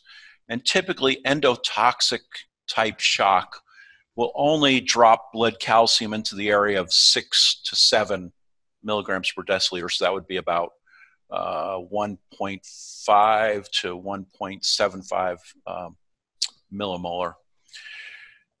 That doesn't necessarily put a cow down. It doesn't make her recumbent, but it slows her whole metabolic system. And endotoxins, either coming from the gut, from concurrent mastitis, or perhaps more frequently, metritis, those may be partially to blame for the persistent hypocalcemia. But beyond that, I'm already speculating. I'm probably shouldn't say any more than that. Okay, thank you. The second one is for monitoring hypocalcemia, which one is better to measure? Plasma, ionized calcium, or total blood calcium? On farm, the iStat from now maybe is Zoetis, and Horiba, that's litometer. Mm-hmm. Both of them measure ionized calcium. Right. If ionized calcium is measured, what's the cutoff point, and when is the best time to collect samples? Well, ionized calcium is theoretically the calcium that matters in a cow's blood. That's the biologically active fraction that's in a cow's blood. So if you look at total calcium in a bloodstream of a cow, and I'll go to millimolar here, it should be somewhere between 2 to 2.5 millimolar total calcium. Half of that should be ionized. Now, it turns out in cattle that number is actually about 45% of the calcium is in the ionized form. So you should expect to see ionized calcium of between 0.9 and about, I got to do the math here in my head, 1.2 millimolar ionized. Okay, so that's where it should be.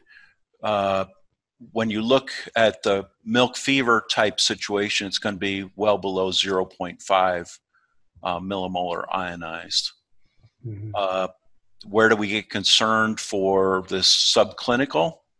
Probably it would be about the area of about 1 or 0.9 millimolar ionized would be the kind of the cutoff that's equivalent to what we have for total. Ionized calcium is a wonderful tool. You can take that to the farm and run it cow side. It's going to cost, I don't know what it costs you in China, but for us it's probably $2.50 minimum for those strips, and I've seen farms that were getting charged a lot more than that. Total calcium is relatively cheap to run. If you want to know if you value right away before you treat the cow, you need to use the ionized meters.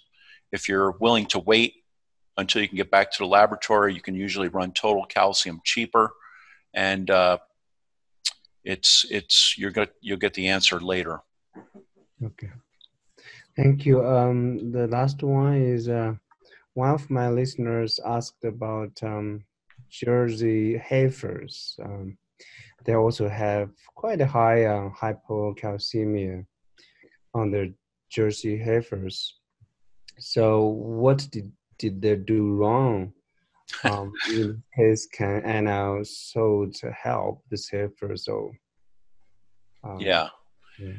I'm actually surprised that you're seeing, and maybe I need to ask you to define hypocalcemia in these heifers. You're not actually seeing milk fevers in Jersey heifers, are you? I think it's milk fevers. These guys are not measuring the blood calcium that frequently. So I believe they're saying about milk fevers. Cows, heifers, after calving, they're down, they cannot get up.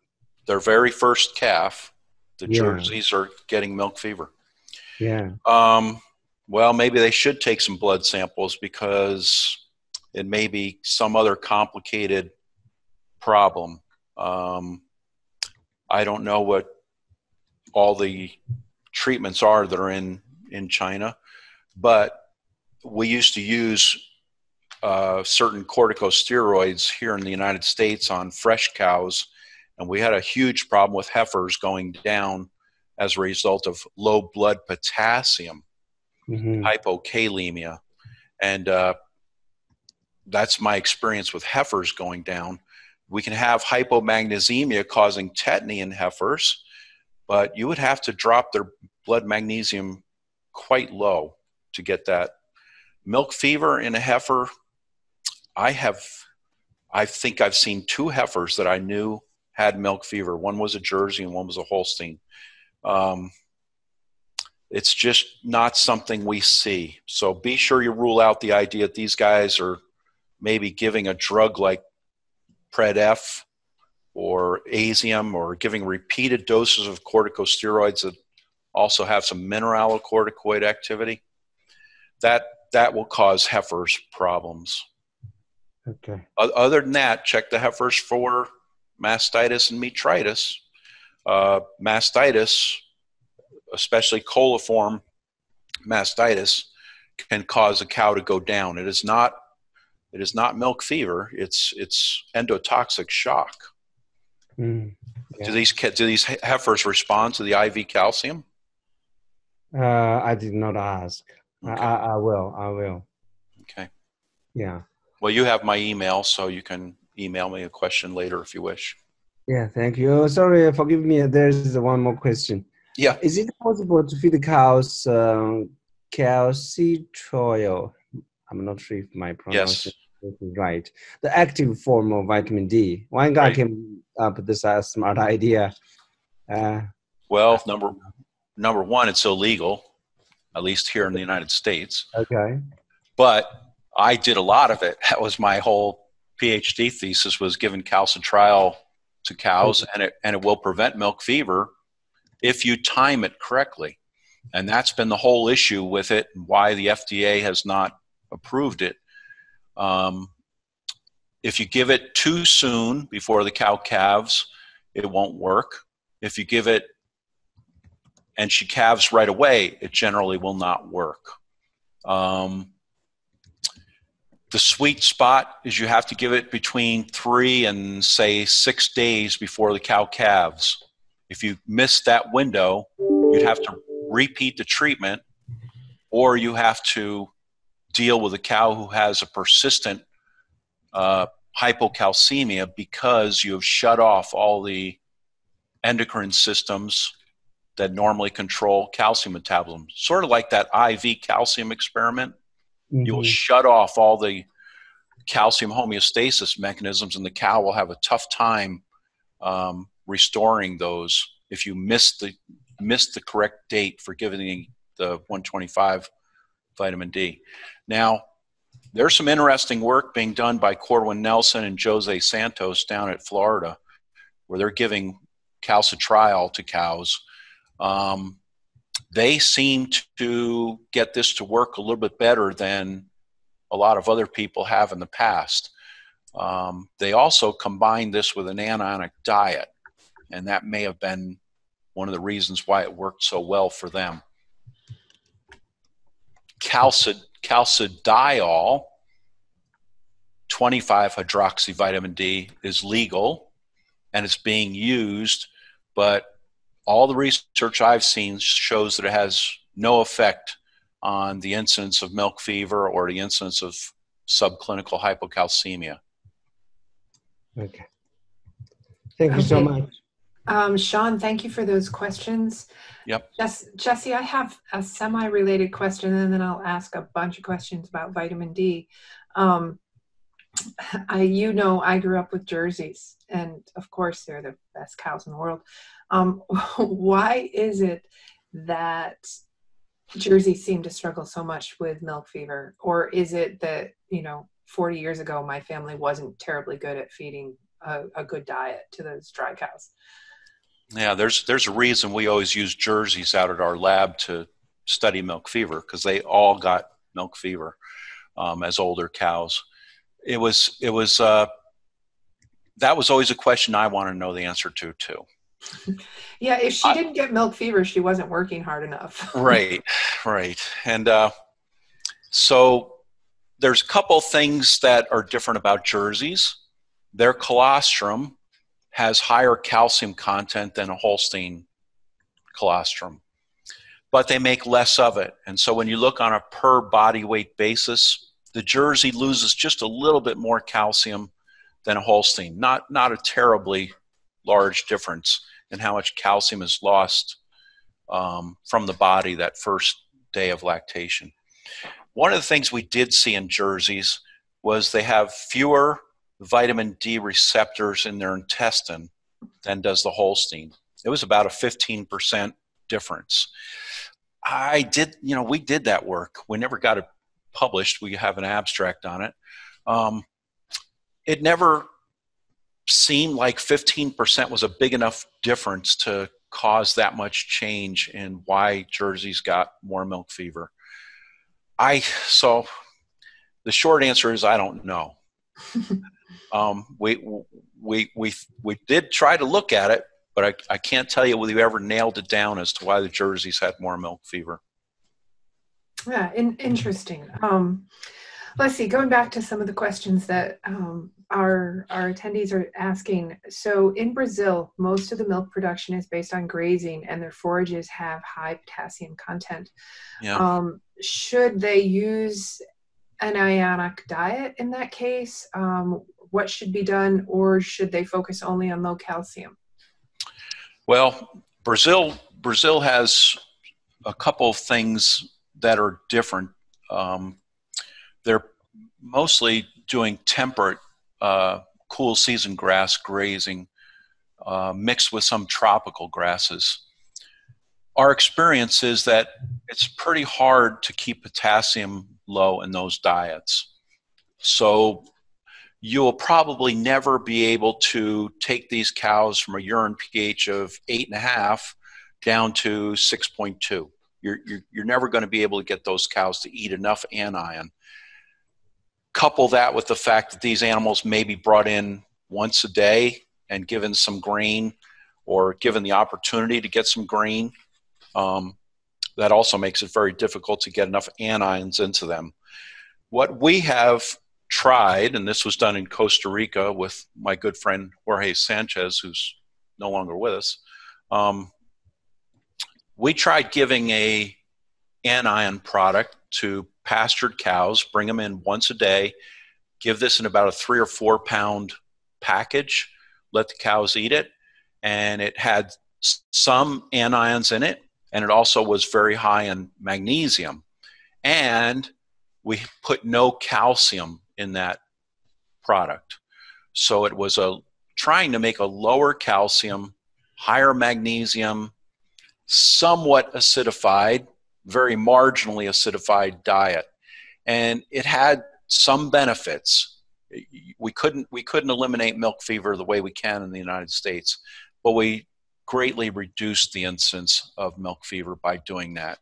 It was not a simple solution. The pasture philosophy is not to give cows, not to put any money into these cows in terms of supplements. But in this case, at least in Costa Rica, they felt that they could justify bringing cows in and giving them a supplement like this. There are other reasons why you may want to supplement these cows too, for a little extra protein, metabolizable protein, things like that just before they calve. But that's what we did in the pasture setting there. Other than that, you've got to start choosing forages for those cows. And for instance, if you decide to make a lower calcium diet, oh boy, now I'm testing my memory.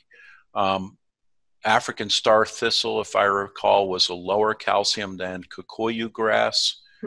And those choices of pasture for close-up dry cows would be important to make. If you're trying to make a lower potassium diet, then you stick with more of the traditional tropical grasses that are C4 warm season grasses, because they tend to have lower potassium. They're also very highly indigestible in those tropical regions, so getting the cows to eat them and maintain body weight becomes a challenge too.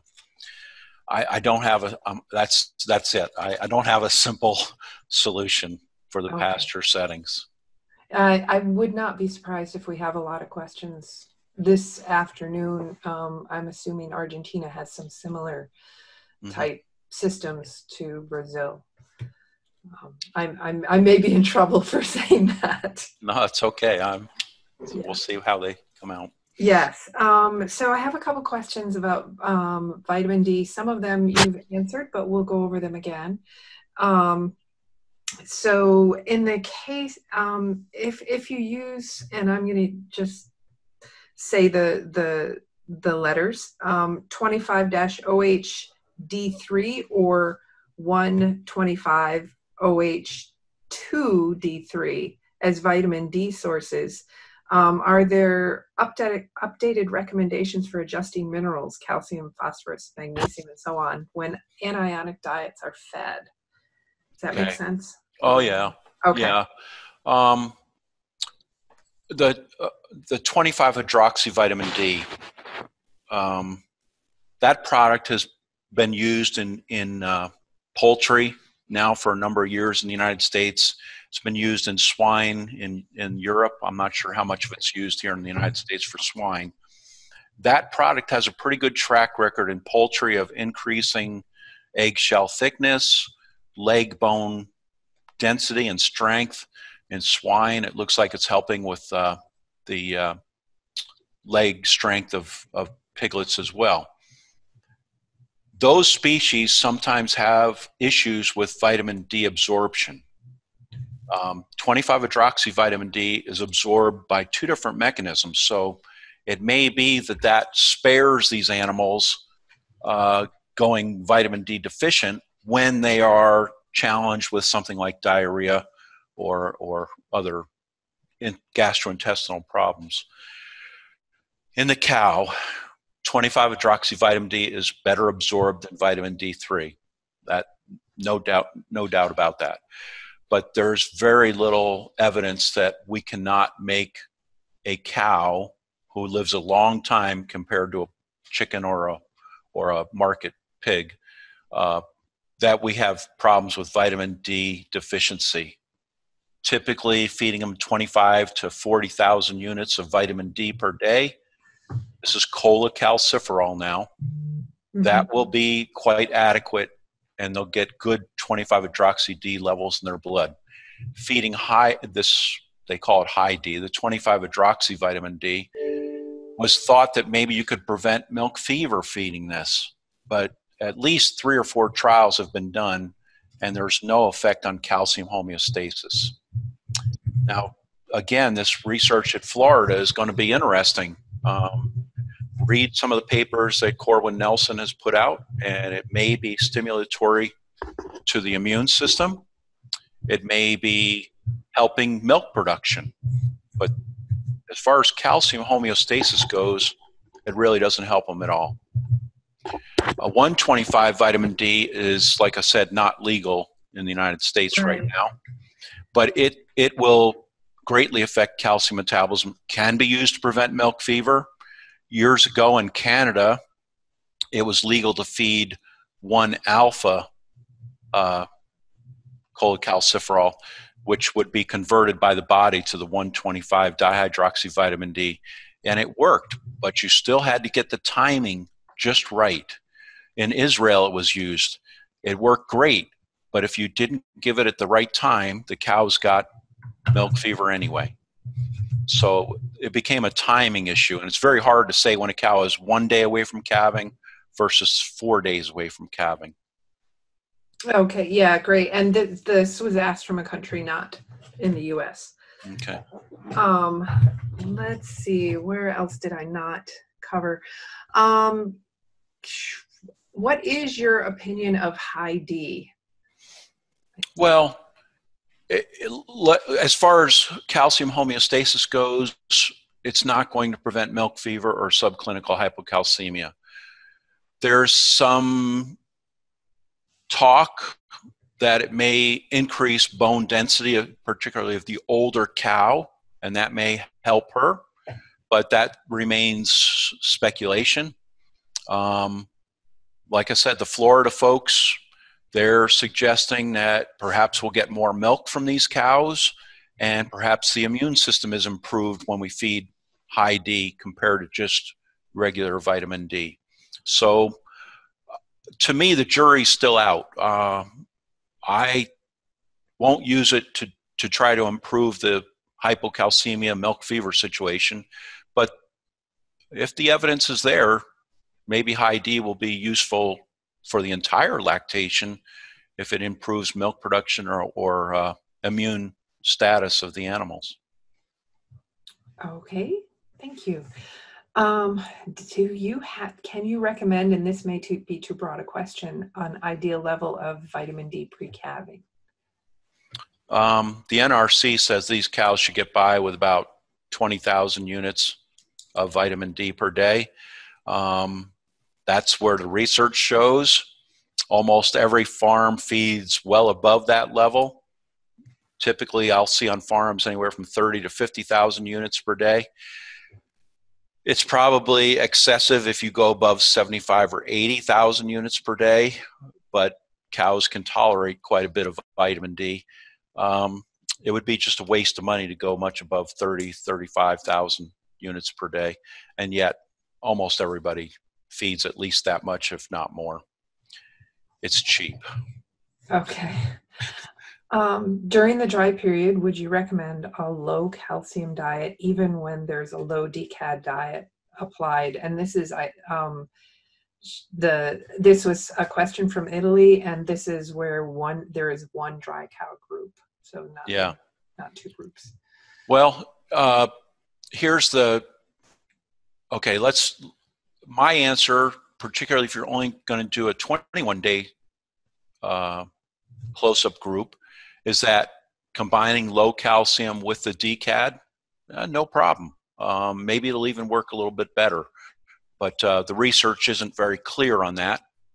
There's certainly no issues with somewhere between 0.4% calcium compared to anything higher.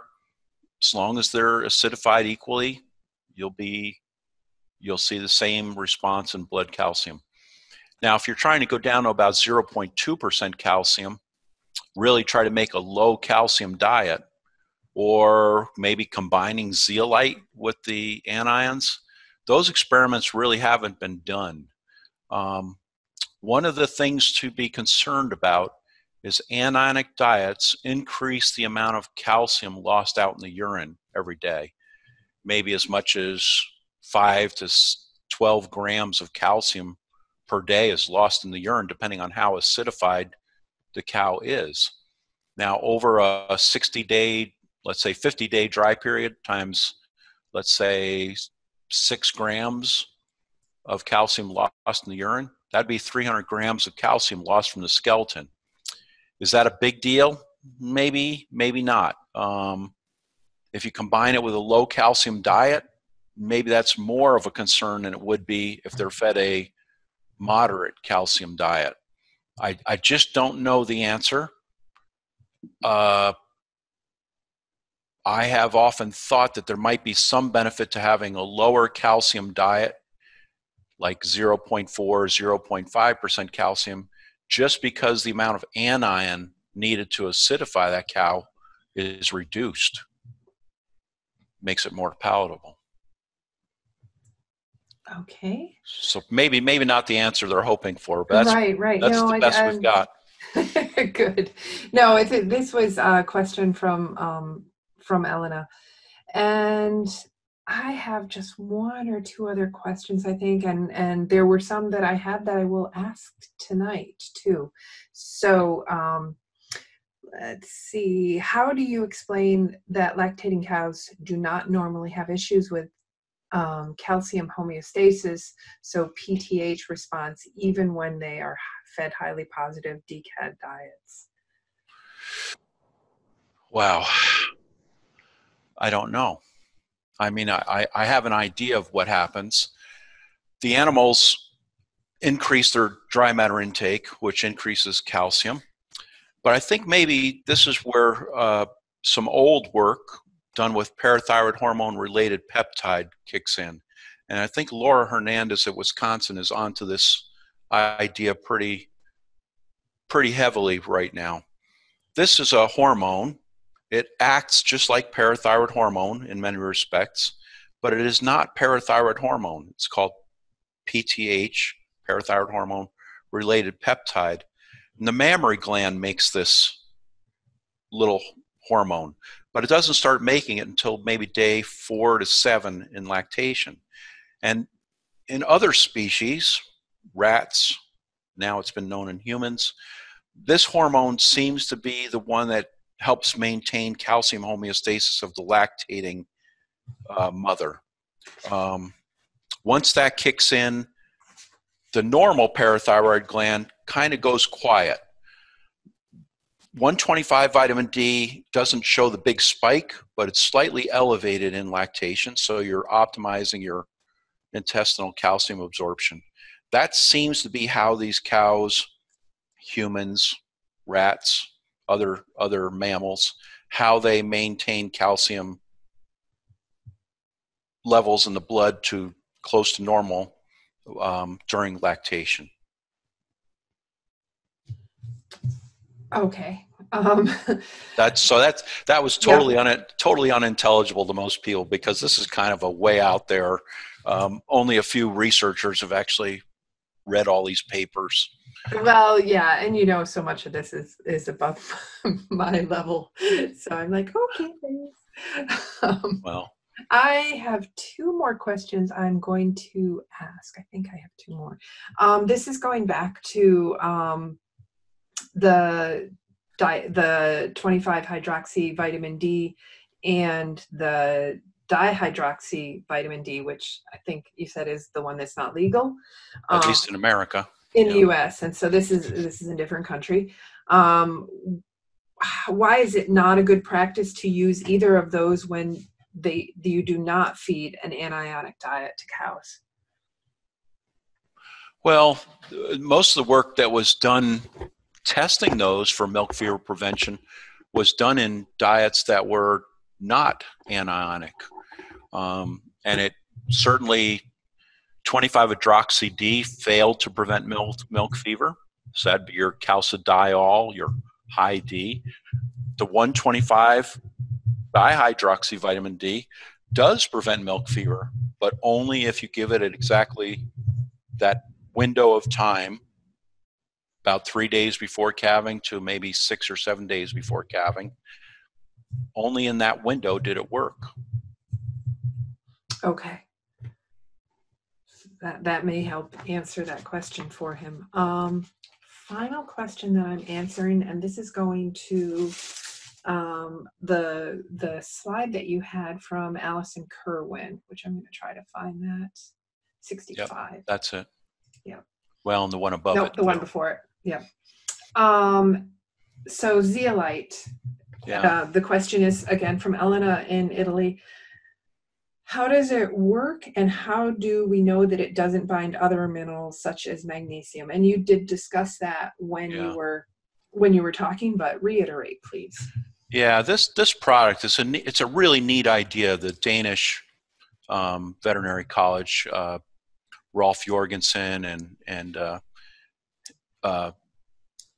Thielsen Hansen and that whole group, they did a lot of work trying to find something that would bind calcium so it became unavailable to the cow, because it appears nobody can make a really low calcium diet like Howard Green and the group at Ohio State did. It just is impossible. But with this added to the diet, it's an aluminosilicate, so it has the ability to bind things. It has little niches, if you will, within the crystal that will attract calcium and other cations, positively charged particles to it, particularly divalent cations. So it binds calcium, it binds magnesium, and prevents them from being absorbed. It seems to also bond phosphate very nicely. And European Union has a treatise on this when they approved it in the European Union. It also seems to bind some of the trace minerals. Is that detrimental to the cow? Well, apparently, as far as phosphorus and magnesium go, there seem to be no real ill effects of a drop in blood phosphorus or blood magnesium, as long as it's temporary. That's all I can tell you. It doesn't seem to be causing a problem. Now, zeolites, you may know these are also used to bind things like mycotoxins and there's various forms of zeolite. It's not just any kind of brand of zeolite. This was specifically manufactured, if you will, so that it would bind calcium to a high degree. Others are made to bind mycotoxins or other items of interest. Okay. You know what? I'm going to call a break for this morning. We don't think you're going to get off easy tonight. I think you probably should fortify yourself before you start the webinar, because my experience with the Argentinians is there will be a lot of questions. Good. And I will keep feeding you questions as I get them and as people send them to me, because This is one of the first webinars where I've actually had people email me with questions, even though they knew they couldn't listen. Yeah, this all means that I don't explain this very well, and it's still a mystery to everybody. You know, that's what you said, but when Paula Torillo listened to this in Argentina, she immediately sent me a message that said, "This is a fantastic webinar." Well, thank you. So she was super excited. So you must be doing something right. Okay. Okay, well, anybody who has lingering questions that maybe didn't get answered or didn't get adequately answered, always feel free to send us an email and we will get those to Jesse, or email Jesse directly. Hypocalcemia takes a little longer for them. And Jesse and Vadim, you're all unmuted. Say hello. Hi, Marianne. Hi, Marianne. Hi. Paula or Vadim, I shall defer to you. Would you like to go with questions first? Well, doesn't matter. I can wait, but I do have a question. Okay. Vadim, why don't we go with you? Okay, fine. Well, I do have some experience in the field because I'm, by the way, managing dairies, large dairies, and antibiotic salt diets and then low calcium diets. But a question is, do you have any experience on the feeding one cow diet for far off and pre-fresh cow diets? If you do, what do you be looking for? Yeah, that's not uncommon in the United States, especially with the smaller dairies where they don't feel they can make an appropriate mix for just a few cows in the close-up diet. So typically, this works better with the straw diets where you restrict the cow from getting excessive amounts of energy before she calves.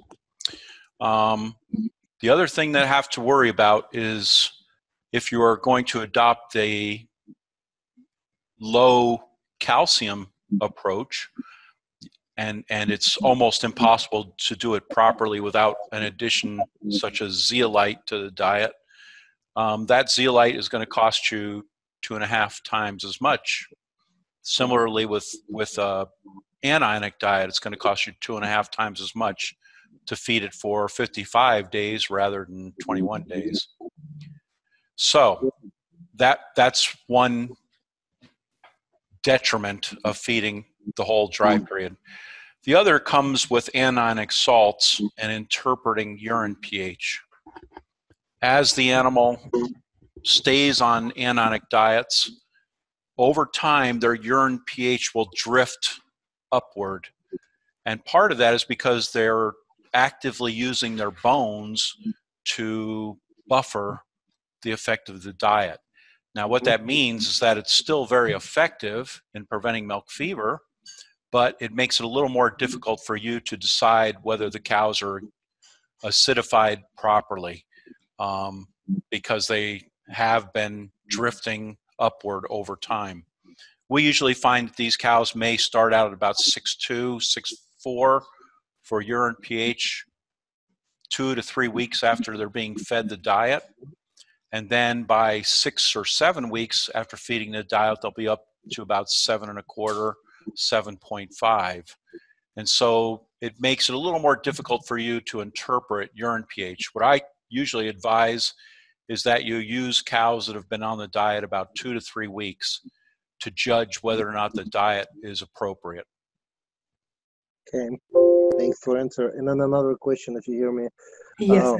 Would you recommend to check the NIFA on pre-fresh cows with the balls diets? It doesn't matter. Well, I'm a veterinarian, and I should love to take blood samples, but I find that too many times the NIFA levels are overinterpreted. It's true that if you have high NIFA, the cutoff would be above 0.4. At that point, the cows probably are having a problem with the dry cow diet. Either their intakes are low, that's typically what it is, or they're too fat. The cows being too fat drops their intakes. I can body condition score cows a lot faster than I can take a NIFA, and it's a lot cheaper. And you can pretty well tell what's going on with the pre-fresh diets. Post-fresh, BHBA may be a little more informative. Yeah, I've done it both. Okay. All right. Well, I'll wait for another question if somebody else has it. Okay. All right. Thanks, Vadim. Paula, I know you have a bunch. Do you want to do about 3 or 4, and then I'll do a few? Yes, please. Okay, go ahead. There I go. Hi, Dr. Goff. Thank you. Great presentation for us. We have a lot of questions from Argentina, Uruguay, and some other countries. The first one is from Jose.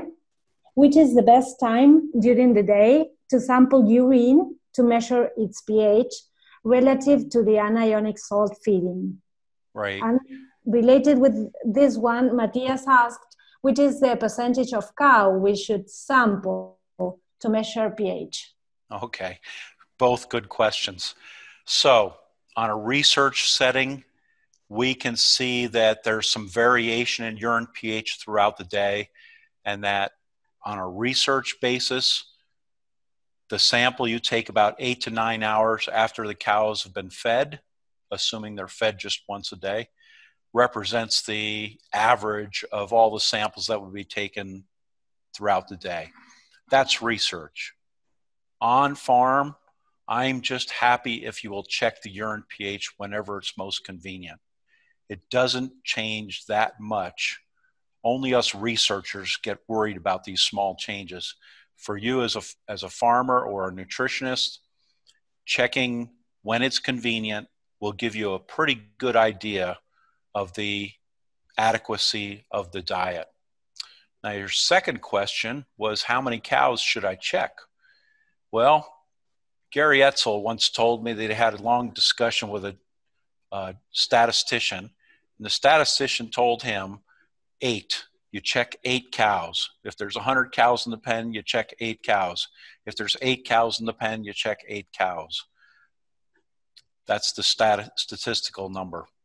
And I guess that was worked out by somebody who knows mathematics a lot better than I do.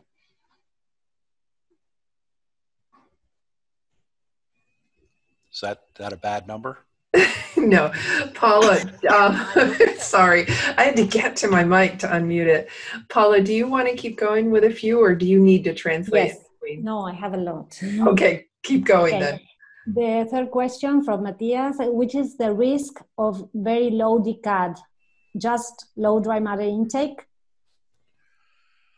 Well, when the cow gets overly acidified, she's not feeling very good. She only has one response that she can do. She can decrease dry matter intake, give her body enough time to excrete the extra acid, and so she'll make a very acid urine. You may actually see these cows, when they get over acidified, they start breathing more rapidly. They're trying to remove acid using their respiratory system. The other thing that happens is not necessarily seen right away. When these cows calve and they've been overly acidified, that lack of dry matter intake really predisposes the cow to developing ketosis, and very often that's followed up by a displaced abomasum. Their immune system is compromised, so you'll see more metritis. It's bad when you over acidify cows. At anything you might have gained in terms of calcium metabolism, you've quickly lost it because the cows are just not doing well. Certainly, when I first got into making anionic diets and I didn't realize I was over acidifying cows, we really damaged some farms. I feel very guilty about it. We just didn't know what we were doing. We didn't know how to control it. Checking urine pH allowed us to get a better handle on the correct degree of acidification. I know that there's still many farms in America that if they hear the word anionic salt, they they don't like that because they had early experiences that were very bad. Now that we know that we should avoid over-acidification, we can get around those problems. We also know that it's not necessary to make them extremely acidic to get good control of milk fever. We just have to take them away from metabolic alkalosis.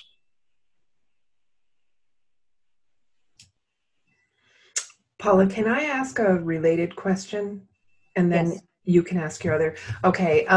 This is, you may have answered this, and I now have a second answer or a second question. Is there any harm and or value in feeding a DCAD diet for the entire dry period? Also, would it be beneficial to feed a DCAD diet for the first few days after calving? Ooh, good. Well, okay. So feeding it for the entire dry period, it's expensive. And like I mentioned earlier, it means that your adjustment of urine pH, how you're going to interpret, changes a little bit, because the first 2 to 3 weeks, you can follow the outlines that we had in that one slide that we'd like to have urine pH 6.2 to 6.3. But after you continually feed anions for a longer period of time, say 6, 7, 8 weeks, at that point, the urine pH starts drifting up, and the cow compensates by removing more and more calcium from her bones. This is great. This is what we want her to do to prevent milk fever, but her urine pH rises, and you may get the impression, oh, I need to add more anions to the diet, because the closer up cows still have high urine pH. So don't get fooled by that. If the urine pH of cows that are on the diet for 2 to 3 weeks is 6.2, that's perfectly fine. They won't get milk fever later. The first 2 days of lactation, that's a really interesting question. When we first started doing anionic diets, we realized the cows were still struggling to maintain normal blood calcium for at least 24 hours after they calved. And so our very earliest experiments, we left cows on the anionic diet for the first 24 hours. In terms of practicality on farm, that became a total mess. It was too hard to put cows into a lactating group and still feed them an anionic diet. And by and large, the difference in blood calcium that we were seeing as a result of leaving them in 1 extra day, it wasn't worth it. It wasn't a very big difference. Now, I mentioned that perhaps one of the benefits of the oral calcium boluses is that they acidify the cow. And so in essence, you're getting a partial low DCAD diet on day 1 of lactation by using these calcium chloride containing boluses. So maybe that's why they seem to work, despite the fact they don't have enough calcium in them to really boost blood calcium greatly. Okay. In your experience, do Jerseys have a lower pH? Lower urine pH, sorry. No. No, their intake of the diet is lower. So if you think about how the cow reacts, it's just like when we feed calcium. We need to feed 100 grams of calcium per day to a lactating cow. We need to make the diet a certain percent. This DCAD is sort of like a percent of the diet. We really need to consider how much anion load the cow is actually taking on.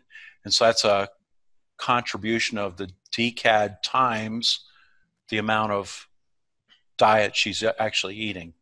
So as far as we can tell, a diet with Jerseys and Holsteins mixed, their urine pHs tend to be about the same because they're eating an equivalent amount for their body weight in general. Okay. I'll ask one more question, and then if Paula is ready or if Vadim would like to, I'll turn the mic over to someone else. What do you think of adding antibiotic salts and calcium boluses to the same cows? Well, can you put me onto that slide that's got like a titration curve of urine pH and DCAD? Yes, I'll scroll through them and you'll tell me when I'm close. Okay. It was more than 3/4 of the way through, I think. Okay. There, up. This one? Yep. Our favorite slide. Yeah. Okay. So if I am, let's say I'm at a urine pH of about 6.2, kind of what I've been trying to promote. If I give that cow, and now the cow calves, she goes on a lactating ration, which is going to typically be plus 200 to plus 300 milliequivalents per kilogram. So that should be an alkalinizing diet. If I give that cow a calcium bolus, it might bring her urine pH back down a bit and give her that one extra day of acidification without going into an over-acidified state. Now, if I happen to believe that I should keep urine pHs down around 5.5, 5.8, I am close to being in an uncompensated acidosis zone. If I give these cows one of these calcium boluses, I might start to push some of the cows over the edge where they go from a compensated acidosis to an uncompensated metabolic acidosis. And certainly I've seen this where some farms are giving 2 of these boluses at calving because they don't want to come back and retreat them 12 to 24 hours later. And I have seen cows routinely being put into an uncompensated acidosis. Again, this is great for their calcium status, but they're not going to eat. And a cow who doesn't eat on day 1 of lactation, guaranteed to have a big rush of fat come off her adipose tissue and head to her liver and begin the whole process of ketosis and fatty liver. Okay. All right. Thank you. Vadim, would you like to take a turn at questions, or do you not have more? I will unmute you. Hi, Hi, Vadim. Did you hear me now? I'm sorry, I didn't catch your question. Yeah. I didn't ask him yet. Dr. Goff, I heard a theory that low calcium in a fresh cow, that could happen not just because of a diet, because the cow doesn't feel well for some other reason, maybe stress or something else. What do you think about it? Yeah, there's no doubt that cows can have mastitis or metritis and be going into endotoxic shock. It's not unusual to see a cow who's recumbent and can't stand up. And you think they have milk fever, but if you look carefully, they have an E. coli type mastitis, and that endotoxin will cause blood calcium to fall. It usually doesn't fall down below about 6, but the blood calcium will often be 6.5 to 7.5. So she is hypocalcemic, but this is a result of endotoxic shock, not the typical milk fever type situation. Now, do those cows respond with calcium? There's a nice study that Lance Baumgart's graduate student Aaron Hurst has published. I think it's published, and they've shown that by giving calcium slowly intravenously, they can get those cows to recover a little bit faster from the endotoxic shock. Be careful. A cow with endotoxic shock, and you give her a full bottle of calcium intravenously, typical for a milk fever cow, that heart muscle is very sensitive to the calcium under endotoxic shock. And so you have a much higher chance of killing the cow with calcium when she's in endotoxic shock. So you have to give it slowly. Got it. Thank you.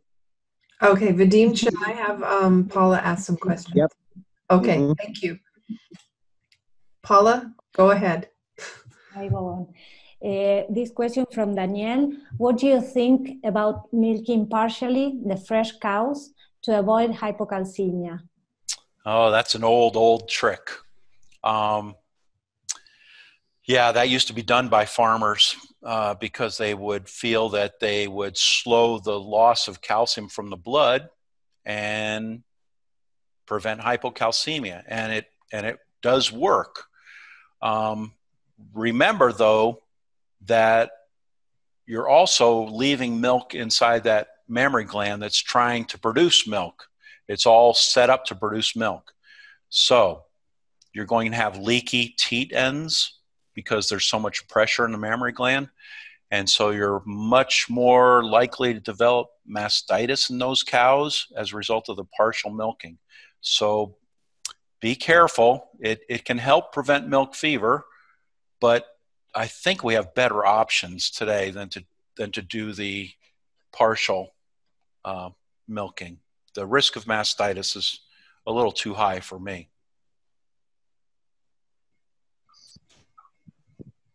Okay, thanks. The other question is from Gonzalo. Which is your recommendation to avoid hypocalcemia under grazing systems where no anionic salts can be fed? Yeah. Well, there are a couple of things that have been tried and work to some extent.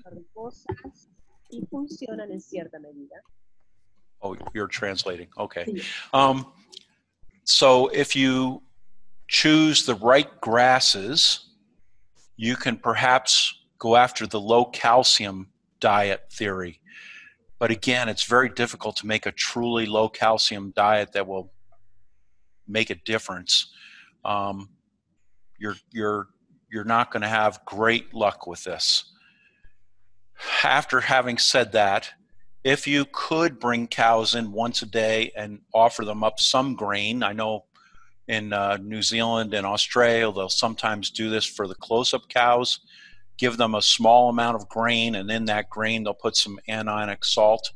They're not going to be able to acidify these animals, but they are going to be able to take them from a severe metabolic alkalosis to a marginally alkalotic state, and that seems to have some benefit. One idea is to boost the magnesium in that diet as well, because a big problem with pastured cows is that they tend to be low in blood magnesium as well. Most of the forages that they're eating are marginal for magnesium. So that's what you can do dietarily, and those are not great choices. What I would suggest is that when cows calve, I assume you can bring them up to be milked and handle them at least once. This would be a time to give them an oral calcium gel, drench, or bolus. And that probably has to be repeated again at 12 to 24 hours to keep these animals on their feet. But again, that's somewhat slightly acidifying if you use calcium chloride, and you're getting a slight boost in blood calcium, so you can keep these animals on their feet and give their body time to adapt. There may be some tricks down the road, and it depends on the country you're in whether or not you can utilize calcitriol or 125 dihydroxyvitamin D. It's not an option for us in the United States right now. Estados Unidos en este momento. Oh, Paula, would you like to ask some questions, or I have some that I can ask? I can if you Okay, allow me. keep going then. Okay. Yes. There is a question from Martin. What do you think about combining intravenous calcium plus a low calcium liberating strategy? And what would you use after the intravenous calcium to avoid the bounding effect? I'm not sure if you already talked about that. Well, I think giving the intravenous calcium to cows that are still standing and still in reasonable shape, I think that study by the California people, Noelia De Silva's grad students, that pretty much told me that isn't the greatest option. Perhaps you could give subcutaneous calcium, Remembering, though, that when you give subcutaneous calcium, you have to also be careful about causing infections in all the different sites that you're going to give it. You cannot give a whole bottle of calcium to a cow in one spot subcutaneously. It will cause an abscess to form. You could choose some subcutaneous calcium. You can choose to give them the oral calcium boluses as well, because those are relatively simple. You could drench the cow if you've got the patience to drench them. That would do a great job. But combining intravenous calcium with an oral calcium bolus at the same time doesn't really gain you anything. It's not going to extend the length of time that the treatment will work. Another thing that's common in America is that veterinarians will often give one bottle of calcium intravenously to cows with milk fever, and then another bottle of calcium subcutaneously. And that's probably not a good idea. That will really shut off calcium homeostasis, and it doesn't extend the period of treatment beyond 6 or 7 hours anyway. So it's not the answer. I'm not sure did I answer that question that you were asking. As a prevention, those same ideas hold. I would avoid the IV calcium now.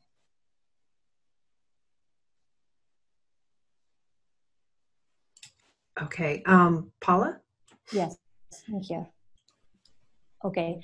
No, I just realized that Mimi is not translating the questions to in our platform. So if she's listening, okay, she's listening. Question number 8. Does calcium carbonate in fresh cows improve dry matter intake? Well, so define that. In fresh cows, you mean in the lactating cow diet or in the pre-fresh close-up diet?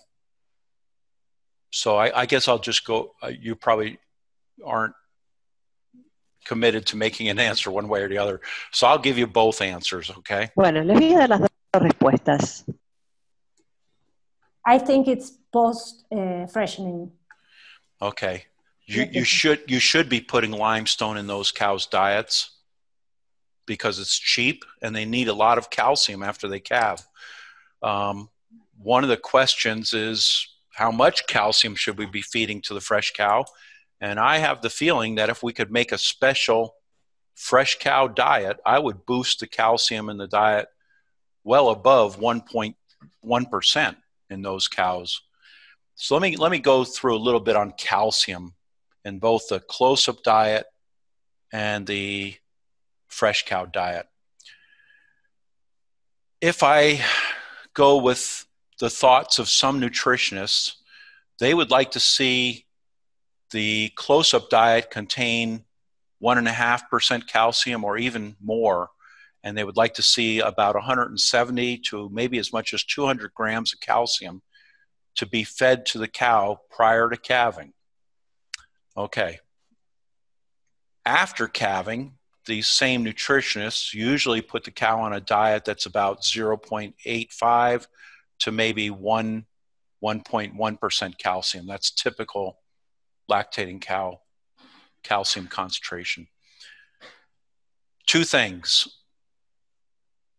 Why do I put a cow on a diet that's 1.5% calcium when she's at a very low requirement for dietary calcium? She can meet her needs with a diet that's about 0.45% calcium. Why do I kick it to 1.5% calcium?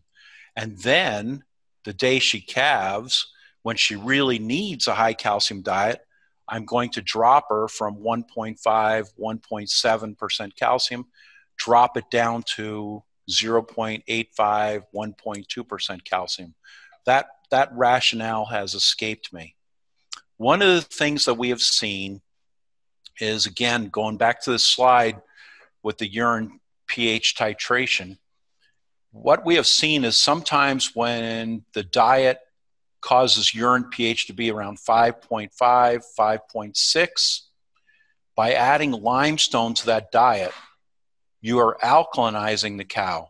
So you may be taking some of those cows from a state of uncompensated metabolic acidosis to a state where now they're into compensated metabolic acidosis. If you look at that graph, urine pH at, say, minus 250 milliequivalents per kilogram is going to be pretty much the same, around 5.5, as it will when the cow is at minus 175 milliequivalents per kilogram. Again, urine pH of 5.5. But the cow who's on the lower DCAD diet might have been pushed into an uncompensated metabolic acidosis state. Her dry matter intake will be greatly reduced if limestone can take that cow and push her to a more compensated metabolic acidosis. Even though her urine pH is essentially the same, the body sees that as a more compensated metabolic acidosis. And so that may be why there's some benefit when you're feeding a high DCAD diet to adding extra limestone to the animal's diet. In early lactation, I think these cows would probably do a little bit better if we could make a higher calcium diet just for that 10 days, 2 weeks after they calve. Okay, Paula, shall I do a few questions to give you a chance? I'm going to go ahead. I have one of our listeners who says they have several farms that use Phos-Aid in fresh cows. Is there any benefit from this product in your opinion? Well, Phos-Aid, now I got to think about which one that is. That's the sodium phosphate product. Okay, what they're trying to do is prevent the hypophosphatemic downer cow. Some cows, we don't know exactly why, but some cows, particularly here in the northern climates, and particularly this time of year, February, March, April is when we tend to see most of them. These cows maybe had milk fever. They were given a bottle of calcium intravenously. Their blood calcium is corrected, but they failed to stand up. And sometimes when you look at the blood of these animals, their blood phosphorus level will be below 1 milligram per deciliter. If you give them sodium phosphate intravenously, or perhaps even orally, those cows' blood phosphorus will correct. And sometimes, if you get to them early enough, they will stand up. It does appear that low blood phosphorus is the reason those animals were unable to rise to their feet. Now, I said that this occurs when blood phosphorus falls below about 1 milligram per deciliter. Unfortunately, normal blood phosphorus is between 4 and 6 milligrams per deciliter, and many veterinarians who pull a blood sample and see a blood phosphorus level of about 2.5 to 3 milligrams per deciliter get upset. And they say, oh, the animal's hypophosphatemic. She needs to get this phosphorus treatment. That cow would recover on her own. As soon as you correct her blood calcium, her rumen motility would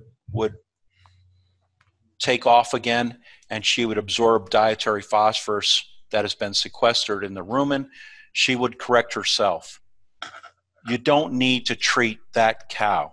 But if the blood phosphorus actually is below 1 milligram per deciliter, it does appear that the sodium phosphate treatment helps them.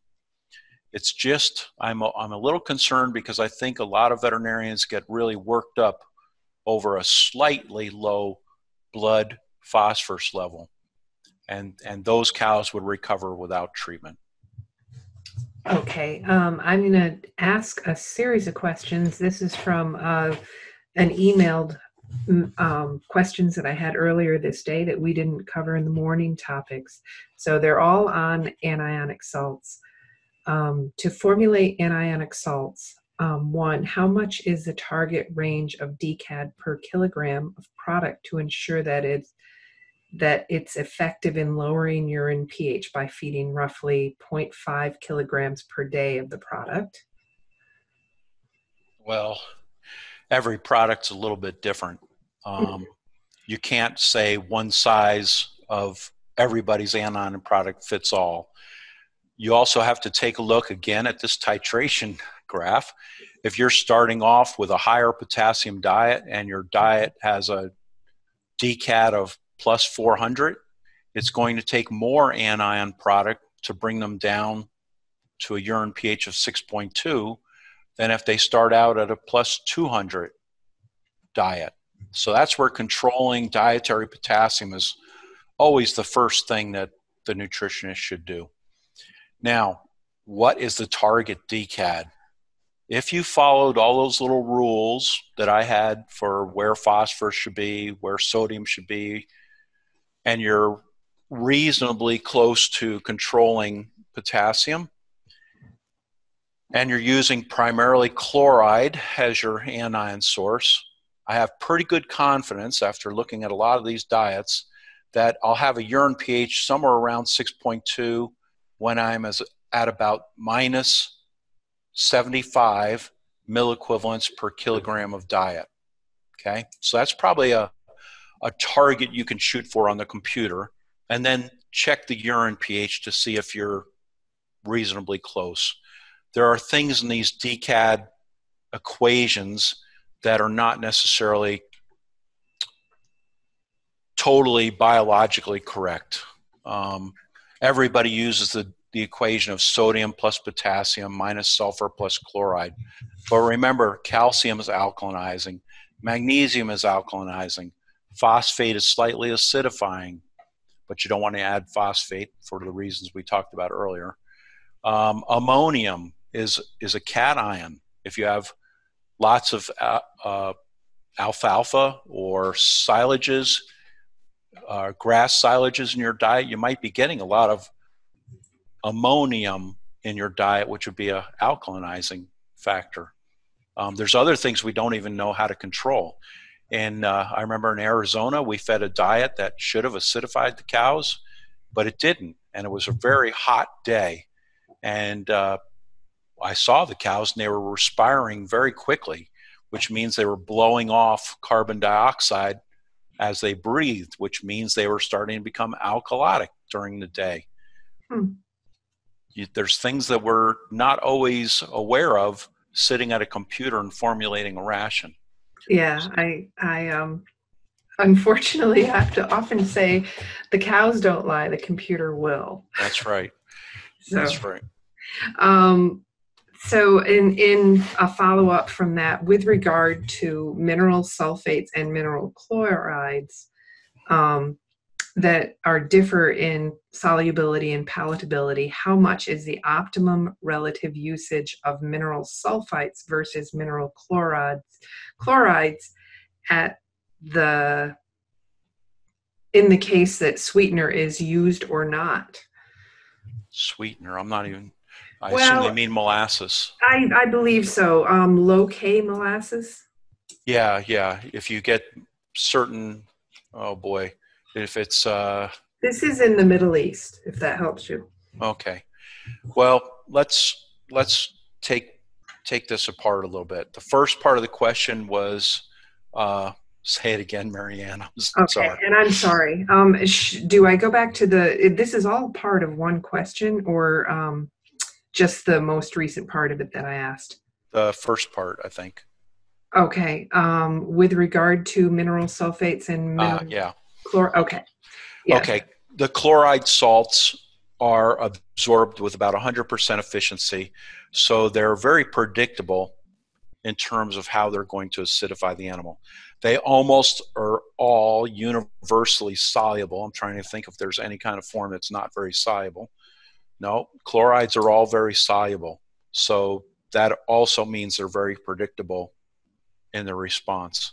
The sulfates do differ in their solubilities, but if you're feeding this over a period of weeks, that becomes less of an issue because almost all of these become available or soluble after they pass through the abomasum. So the sulfates will be absorbed in the lower part of the tract pretty well.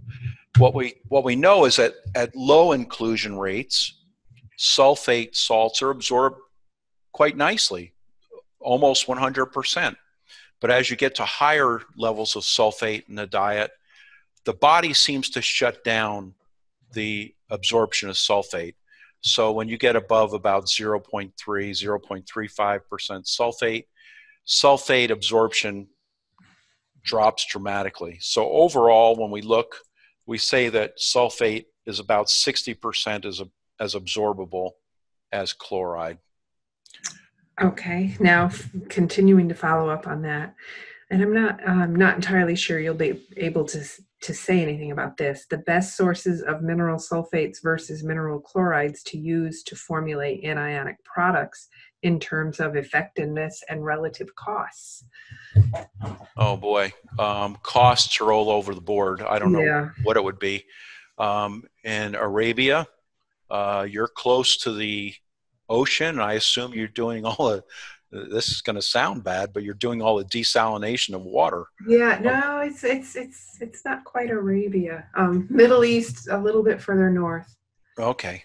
Well, if you have access to desalinated water, they often have magnesium chloride as a brine, as a liquid. That would be a nice source of anions.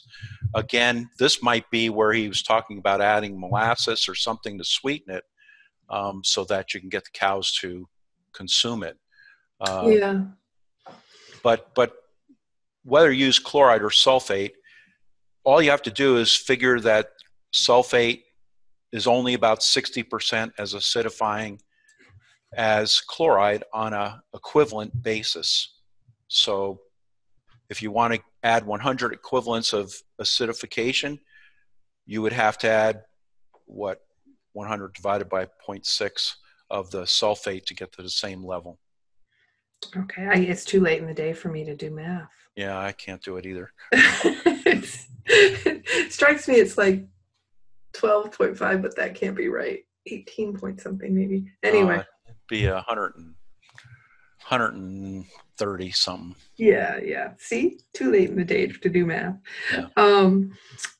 Finally, and this is the final question from that region, what sweeteners except for low K molasses do you recommend to use in anionic salts, and what level of usage? Oh, sweeteners. Outside of molasses, we don't have a lot of choices here that we use. People have done experiments here where they use actual sucrose, but it's too expensive to generally put into a dry cow diet. I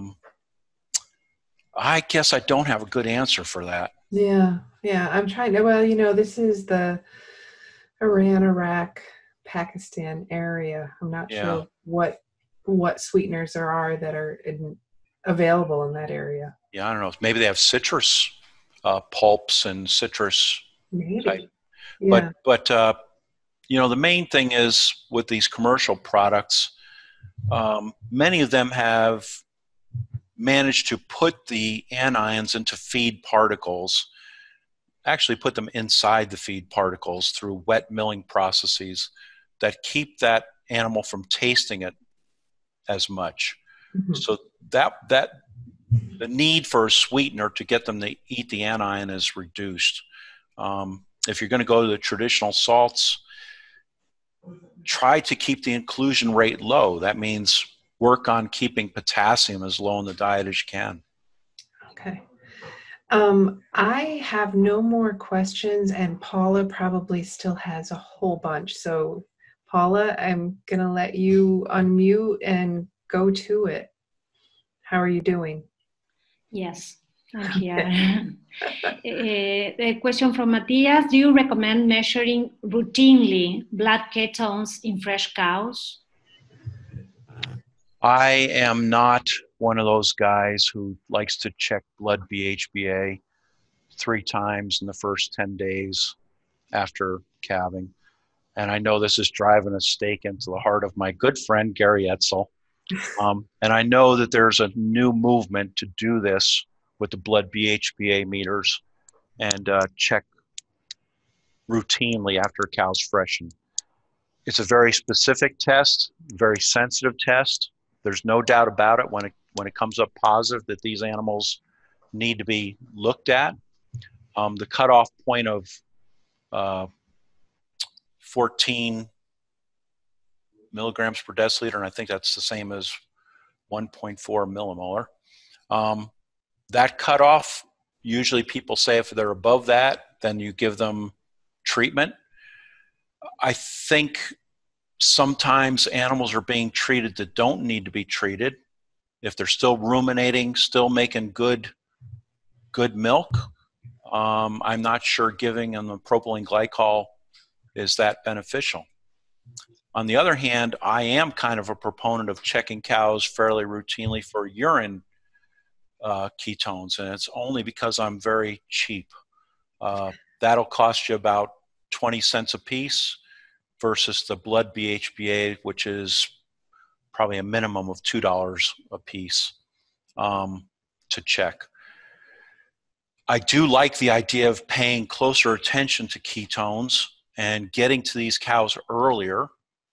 Probably the thing that's going to change dairy farming the most will be a wide-scale adoption of these rumination monitors. Cows that are developing a ketosis that's going to be a problem, they'll stop ruminating or greatly reduce their rumination rate a day before they ever show clinical signs. Some cows, though, that will have a 1.4, 1.5 millimolar reading on the BHBA meter, if their rumination rate suggests the animal is doing just fine, leave her alone. I think that's going to be a great addition to our management tools to get widespread adoption of these rumination monitors. So that probably was a convoluted answer saying I don't check BHBA by blood on every cow the way a lot of people are suggesting. Okay. Paula, it looks like you have just about 3 more questions. Am I wrong? Yes, I do. All right, keep going. One is related with the sulfate and chloride things you were talking about recently. Fernando wants to know about the quantity of those salts. Well, the quantity of magnesium sulfate and magnesium chloride in pre-fresh cows. So this is why there's several driveways in the state of Iowa I'm not allowed to go up. Taking a formula and saying, let's give 100 grams mag sulfate, 150 grams of ammonium chloride, and 50 grams of calcium sulfate. Those kinds of formulas were what many of us tried many years ago. And unfortunately, it was not tailored to a particular herd. So we often caused an uncompensated acidosis in those cows, or we went the other way and didn't give them enough anion to actually get the cow acidified. A formula like that doesn't work. You have to make a calculation based on the forages and the potassium content of those forages for each herd. A one-size-fits-all does not work. If you want to go that route, the zeolite product will work if you can get your diet calcium below about 0.65, 0.7%. And that's one size fits all. Every cow gets 500 grams of the zeolite product according to the package label. Okay, the last 2 questions. Do you have experience adding chloride salts in water to pre-fresh cows? No. I don't know that you could get it done and still get the animals to drink enough water. I don't think I want to inhibit their dry matter intake by adding enough anions to get them acidified. It's possible to add magnesium chloride in very small amounts or magnesium sulfate in very small amounts to meet the magnesium requirement of the animal, but to get them acidified, the amount would be much greater, and I don't think you're going to get them to drink that water voluntarily. Okay, Paula, final. Okay, the last one, Yeah. final question. Can you make some comments about calcium sources regarding bioavailability and sources of calcium carbonate? Yeah, so this is general. Calcium carbonate tends to be pretty well absorbed by most animals. Probably in the area of 65% of that calcium is bioavailable. Now you can affect that with the particle size of the limestone. The more fine it is, the more absorbable it is. And probably what's most important is that in a lactating cow diet, you may get some rumen buffering or rumen alkalinization action from very, very finely ground limestone that you won't get from coarsely ground limestone. Limestone always becomes available or more available after it passes through the abomasum. So that's regular old limestone. When you look at dolomitic limestone, which has a much higher magnesium content, that tends to form a much harder crystal. That's probably why Michelangelo chose dolomitic limestone to make the statues, because he knew it would last longer. Dolomitic can be available, but you have to grind it to a very, very fine powder to make it work. As a rule, its bioavailability is going to be less than what we'd call limestone or low magnesium limestone. Does that make some sense? Yes, Good. I think so. Okay. All right. Paula, unless you get more questions, I have no more questions. Then I think that we are going to let everybody go home for the night. How's that sound? Okay, thank you very much. Both. Sounds good. Thank was you a for all the great- questions. Great webinar. Yes, yes. Jesse, again, thank you so much. Paula, great questions. Vadim left a little bit ago, and he said he greatly appreciated an amazing webinar. Well, good. I hope people get something out of it. I'm sure they will. We shouldn't see very many milk fever cows these days. We know how to fix it.